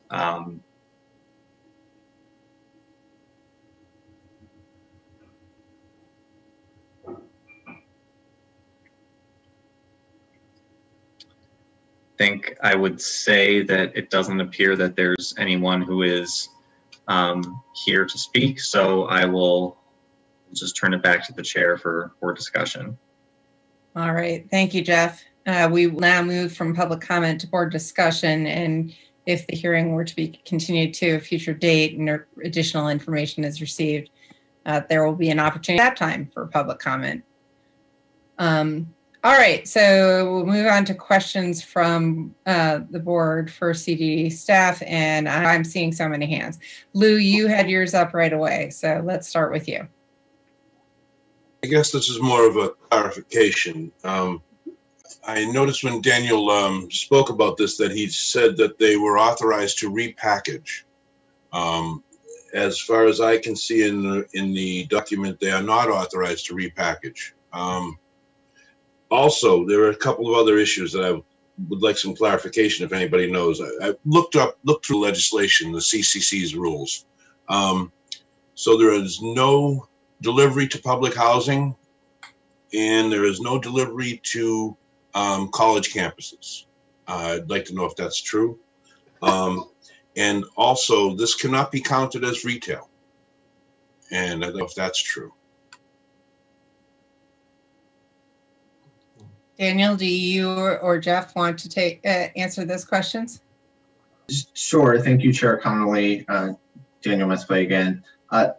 To Lou's question about whether repackaging is permitted for delivery operator establishments, thank you, Lou, for correcting me. You're correct. I do not believe repackaging on site is permitted for delivery operators. About whether delivery is prohibited to public housing and college campuses, Jeff, correct me if I'm wrong, but I believe that's true, that you would not be allowed to deliver to those sites. And Lou, if you don't mind, and through you, Connolly, your question about whether they can be counted as retail, could you expand on that for me a little bit? I want to make sure I understand the question correctly. Yes, when I looked into the rules the CCC has put out, I guess in response to brick and mortar pressure from actual stores, they have put this caveat in here that this cannot be considered as retail. Thank you, Lou, for the clarification. I'm not 100% certain whatever when they say it can't count as retail. I will clarify that for both of these types of uses, there can't be a storefront associated with them. So if you're a standalone for either of these uses, you can't have customers coming to the site for a sale. I think they were more concerned with the delivery operator establishment and their concern was, how do you tax this? How do you zone this? How do you work a community agreement and so forth? If this is not considered retail, I don't know. That's a little bit of a dark spot. I'm curious. So this is Jeff. Just to fill in, I think Daniel got most of those right. I honestly don't know if I don't know about the rules about delivery to public housing in college campuses, but that's not something that we would be regulating through zoning. That would all be through the state licensing. And as for being counted as retail, I would just, again, as Daniel said, I'm not sure in what context, but in the context of the zoning proposal, it would not be cannabis delivery operators and couriers would both not be counted. They wouldn't be included in the retail section of our land use table, and part of that kind of bridges over to some work that we've been doing sort of elsewhere, where we've tried to create a clearer definition of retail in our zoning ordinance, and that definition requires there to be sales or services conducted on site. And the key with the cannabis delivery operators, as Daniel said, is that there is no customers can't go to the site to shop there. It's only a distribution center. So according to our zoning, it's not a retail use. Okay, so that would fit into our zoning in an office use then somehow? So the courier uses, I'm sorry, Daniel can correct this, but courier uses would be transportation section of the zoning ordinance, and then the delivery operators would be, I believe, in industrial uses. Right next to kind of parcel delivery distribution sites, which there's some use that's similar to it. Yes, I was more curious where it fit in. If it wasn't being called retail, would somebody be able to use this in a retail location? I don't know why they would want to site their place in a retail area, but I did have some concerns with the delivery, no delivering, and I think the public housing is because most of them are federally owned. But college campuses and so forth, information is a good thing. It's just some more to chew on to decide whether this is really the right legislation. Yep, I got you. Thank you. All right. Ted, do you want to go with questions? Yeah. Most of them are language questions. Well, first of all, my understanding from last time we talked about this, that these delivery operators or couriers are not limited to, the bounds of the city. So the city could deliver to Somerville or Boston or anywhere. And simultaneously, even if we had no authorization for these facilities in Cambridge, I could call a place in Somerville or Medford or wherever, and they could deliver to my home in Cambridge. That is correct, isn't it? Thank you for the question, Daniel Mesplay here again. Yes, that's correct. This is regulating kind of the permanent land use of these businesses within the city of Cambridge, but it does not. There's no geofencing or blanket prohibition on kind of where you can source the delivery from. Okay. All right. So a couple of language questions. In the definition of cannabis establishment, shouldn't cannabis courier establishment also be included there? I mean, there is a reference to delivery licensee, which I assume pick up the delivery operator establishment. But it seems silent on the courier establishment. Thank you for the question. Jeff, excuse me if I'm wrong, or jump in if I'm wrong, but I would imagine that we would we would want the cannabis career establishment to be included in that definition. So that might have just been something that we missed. Okay. In the parking requirements. I'm sorry to interrupt. This is I was just looking at the page in the zoning. I was just trying to understand the question. So your question was, shouldn't on page 1, your definitions, you're amending definitions. So you're adding definitions of cannabis courier establishment and cannabis delivery establishment. And then in the existing definition of cannabis establishment, you've added marijuana microbusiness and delivery licensee. I assume delivery licensee covers the cannabis delivery operator establishment, but it seems silent on cannabis courier establishments. Right, I see. I'm sorry, I was looking at the definition under cannabis use. Well, the only thing I would say is that we've been developing this, and these comments are all really helpful. That we've been developing this in coordination with the law department, and what we've been trying to do is keep it tracked to the language in the state regulations to the extent possible. So we'll look back at that again to see if it covers all of what the state considers to be a cannabis establishment and whether it leaves anything out. I believe it is intended to include all of the delivery establishments. Okay.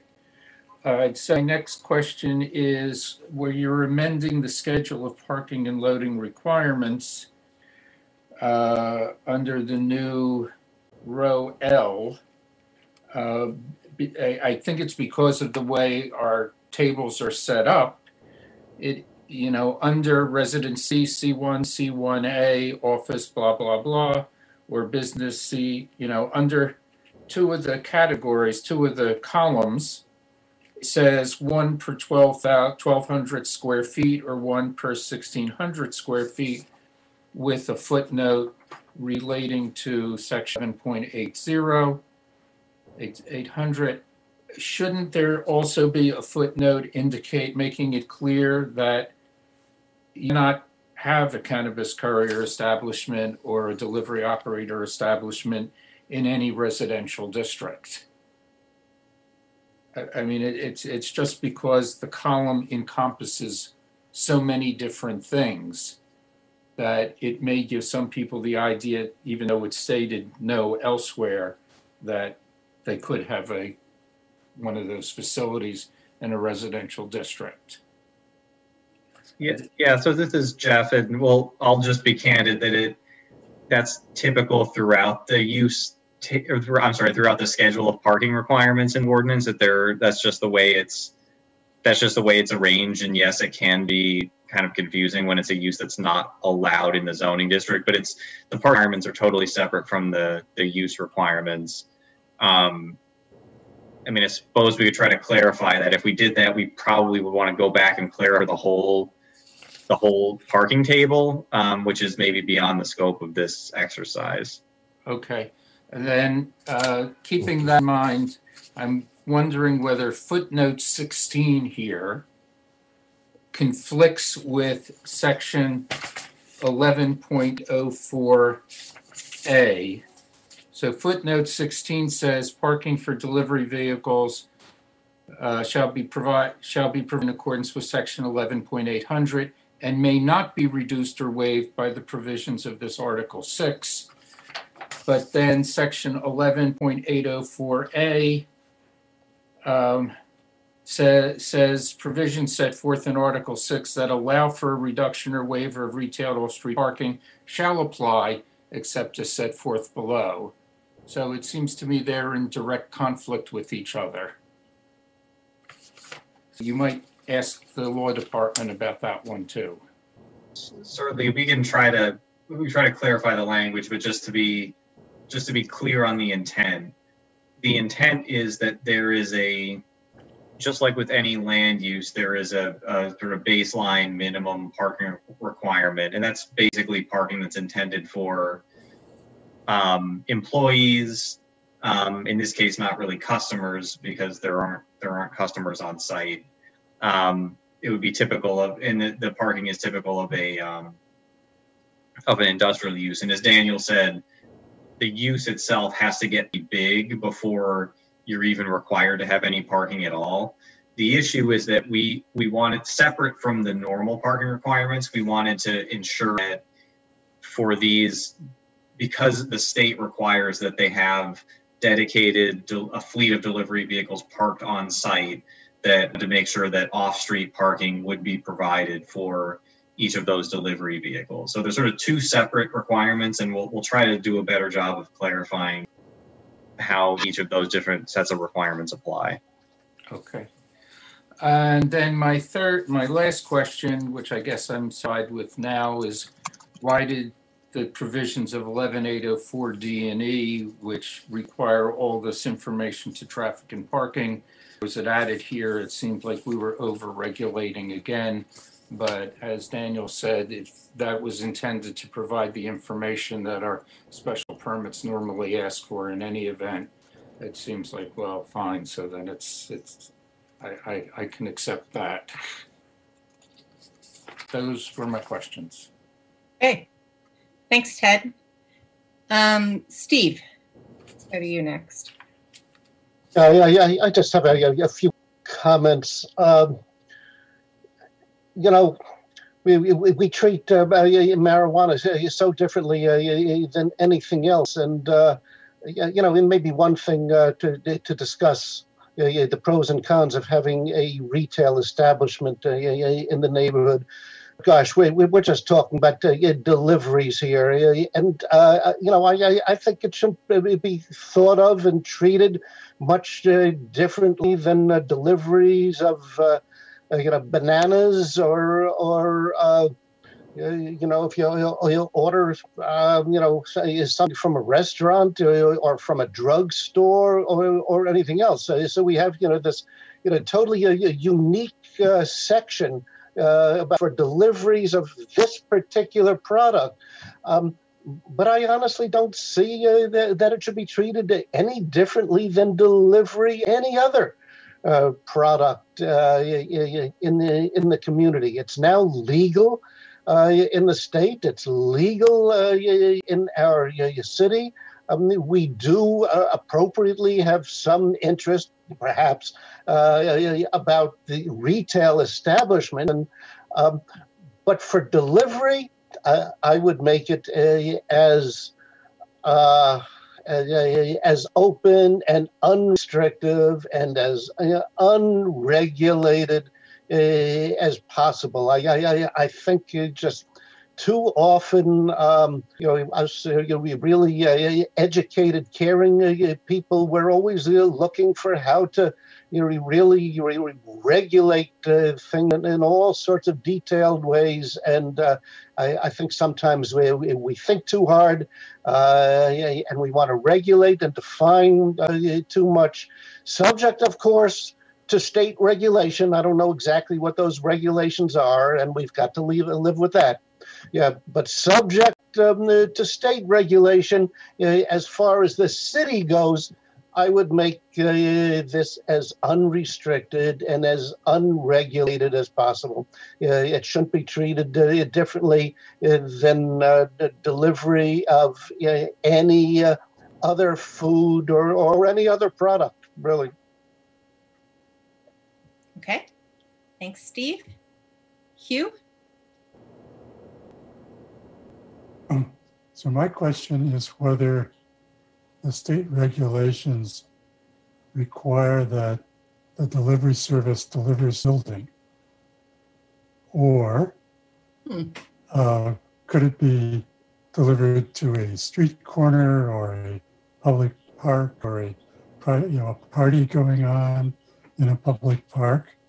I mean, you know, with cell phones and things, you could imagine that happening. And then the second question is, do we actually care? Sort of follows along Steve's comment, but I'm curious to know whether it has to go to a building. I believe Amazon, basically you can't order something on Amazon that gets delivered unless you give them physical address? Thank you for the question. I'm kind of digging back into my memory of the state regulations as well, and I believe that it's the same as within Amazon. You would need actual physical address that's tied to something that has brick and mortar associated with it in order to receive that. And I think the reason for that is that there's some pretty detailed tracking and documentation of the order flow as it goes sale to delivery and then back that occurs. And that's perhaps the rationale for it. But that is my memory, and Jeff, correct me if I'm wrong. I mean, I think it, and I may be overextending my own knowledge, but my recollection of this is that it's even further than that, that it really has to be to a home address. People can't, I mean, as Daniel was saying just now, the whole system of cannabis product sales within the state is so highly regulated. And part of that is really tracing every product from its, genesis all the way to its end user. So I think even we're, being ordered to a bowling alley or an office building or something, that would also be a challenge. You wouldn't necessarily know who the end user is that it's being provided to. So I think we say delivery, and I think it's implied, if not strictly regulated, that this is home delivery. So a follow-up question. Supposing a 10-year-old or 15-year-old kid answers the door, do they have to get identification? Or could a kid order his own stash? No, I believe at the delivery point, at that transaction point, an ID has to be shown and documented in order for that's delivery to be fulfilled. But this is all of state law. Correct. This is all state law. A regulation. Yeah. So it is what it is. State law.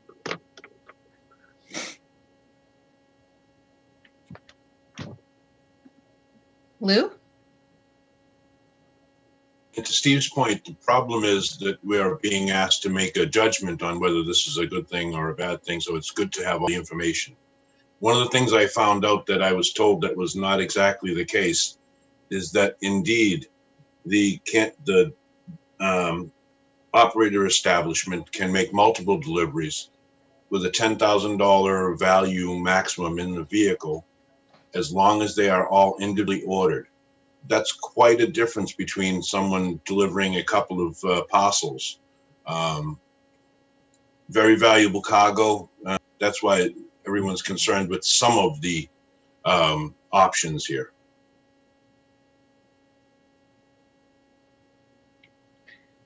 It's the seller's risk. All right.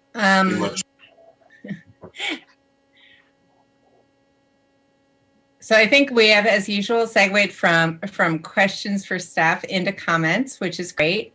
Are there additional comments, or do people have suggestions on what kind of recommendation we might send to City Council? Mary. So I was just thinking about the concern about these companies maybe going into vacant storefronts and impacting the local retail economy as such. I'm just wondering if there's a way to put in the ordinance that similar to the retail establishments, that they have to be, you can only be within a certain distance of each other. If a similar requirement could be put on these operators, so that you would, at least limit the impact on a particular resident retail area. I don't think they would want to be in a space and pay retail rent. Yeah. Well, that's probably true. Yeah. Yeah. All right. Well, it was raised as an issue. So maybe that's the best thing to do is just respond that we don't think it will have an impact then.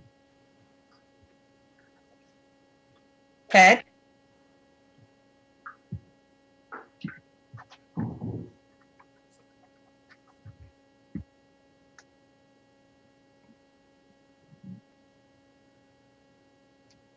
Sorry. I see no reason not to recommend this. If it can happen in other places, why not allow it here? I think I agree with Steve. This is so much overregulation for the whole marijuana industry that doesn't happen to drugstores or liquor stores. And, you know, having used the past year Grubhub and other food delivery services, having deliveries would be nice. I agree with the prior statement. We've got so many vacant stores anyway, that anything in a retail facility is better than having it being vacant. But I also agree that why would they pay retail rent when they could be in some other much less expensive area? So, you know, I see no reason not to let the city do this. Okay. Lou? Yeah, I guess I have one last question and then a comment. Is there anything that mandates the operation of this business in Cambridge that it would have a Cambridge address?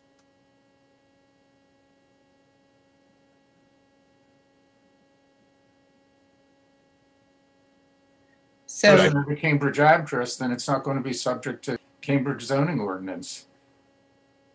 Just curious with our community agreement and so forth, if it needed to have a Cambridge address, because I can't really see anyone paying the real estate rates in Cambridge to park these vehicles. So that's why I'm just curious how much of this we're going to get, but it just doesn't seem, I wondered if there was something that tied this to a Cambridge address that was required.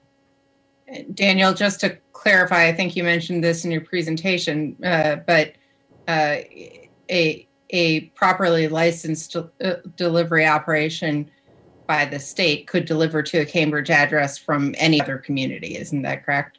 That's correct. Yes. Yeah, I know. I see no reason to hold this up. I just wanted to clarify. It's nice to know what you're buying. Absolutely. All right.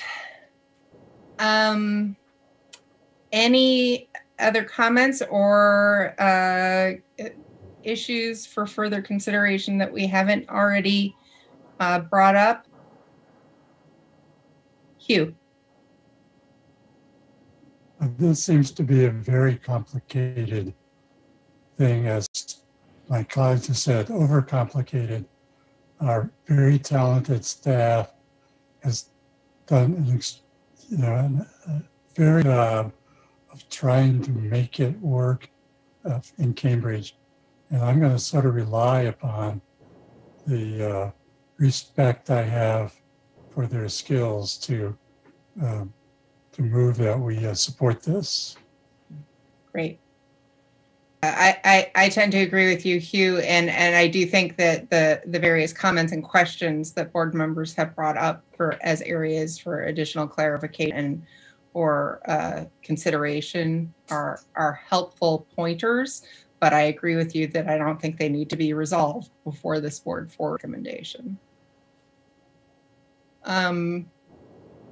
So with that in mind, Jeff or Daniel, I'm not sure which of you I should be directing this particular question to. Do you have what you need from this board if we are to put forward a positive recommendation? Thank you, Chair Connolly. Yes, I believe we have what we need to assemble a report that then can be put into a recommendation that goes to the council. Excellent. All right, then is there a motion to recommend that the petition be adopted? Steve, so moved. All right, I had, Lou? Lou, second. Okay, I have Steve moved, Lou seconded. Roll call vote. On that motion, Lou Bocci, Yes. Ted Cohen, Yes. Steve Cohen, Yes. Mary Flynn, Yes. Hugh Russell, Yes. Catherine Preston Connolly. Yes. That is all members voting in favor. Excellent. All right, that concludes the business on our agenda. Is there anything else from staff? There actually is one more thing that I believe it's on the agenda. It may have been omitted from the notes. Okay. Swati, can you do this one? The item on the agenda is The extension request for 698 Mass Ave. Yes. Got it. Thank you, Jeff. So I'm just pulling that up.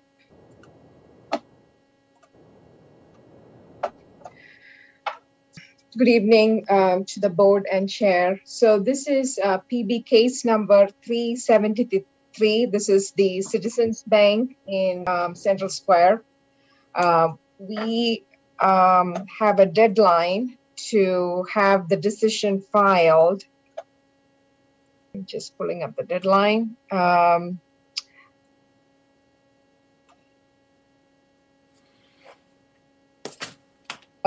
Later, early in June. So we need to seek an extension because they are in the process of submitting their revised materials for the continued hearing. They have been actively working with the urban design team to make the updates as recommended by the board from their first public hearing. How much of an extension are you seeking?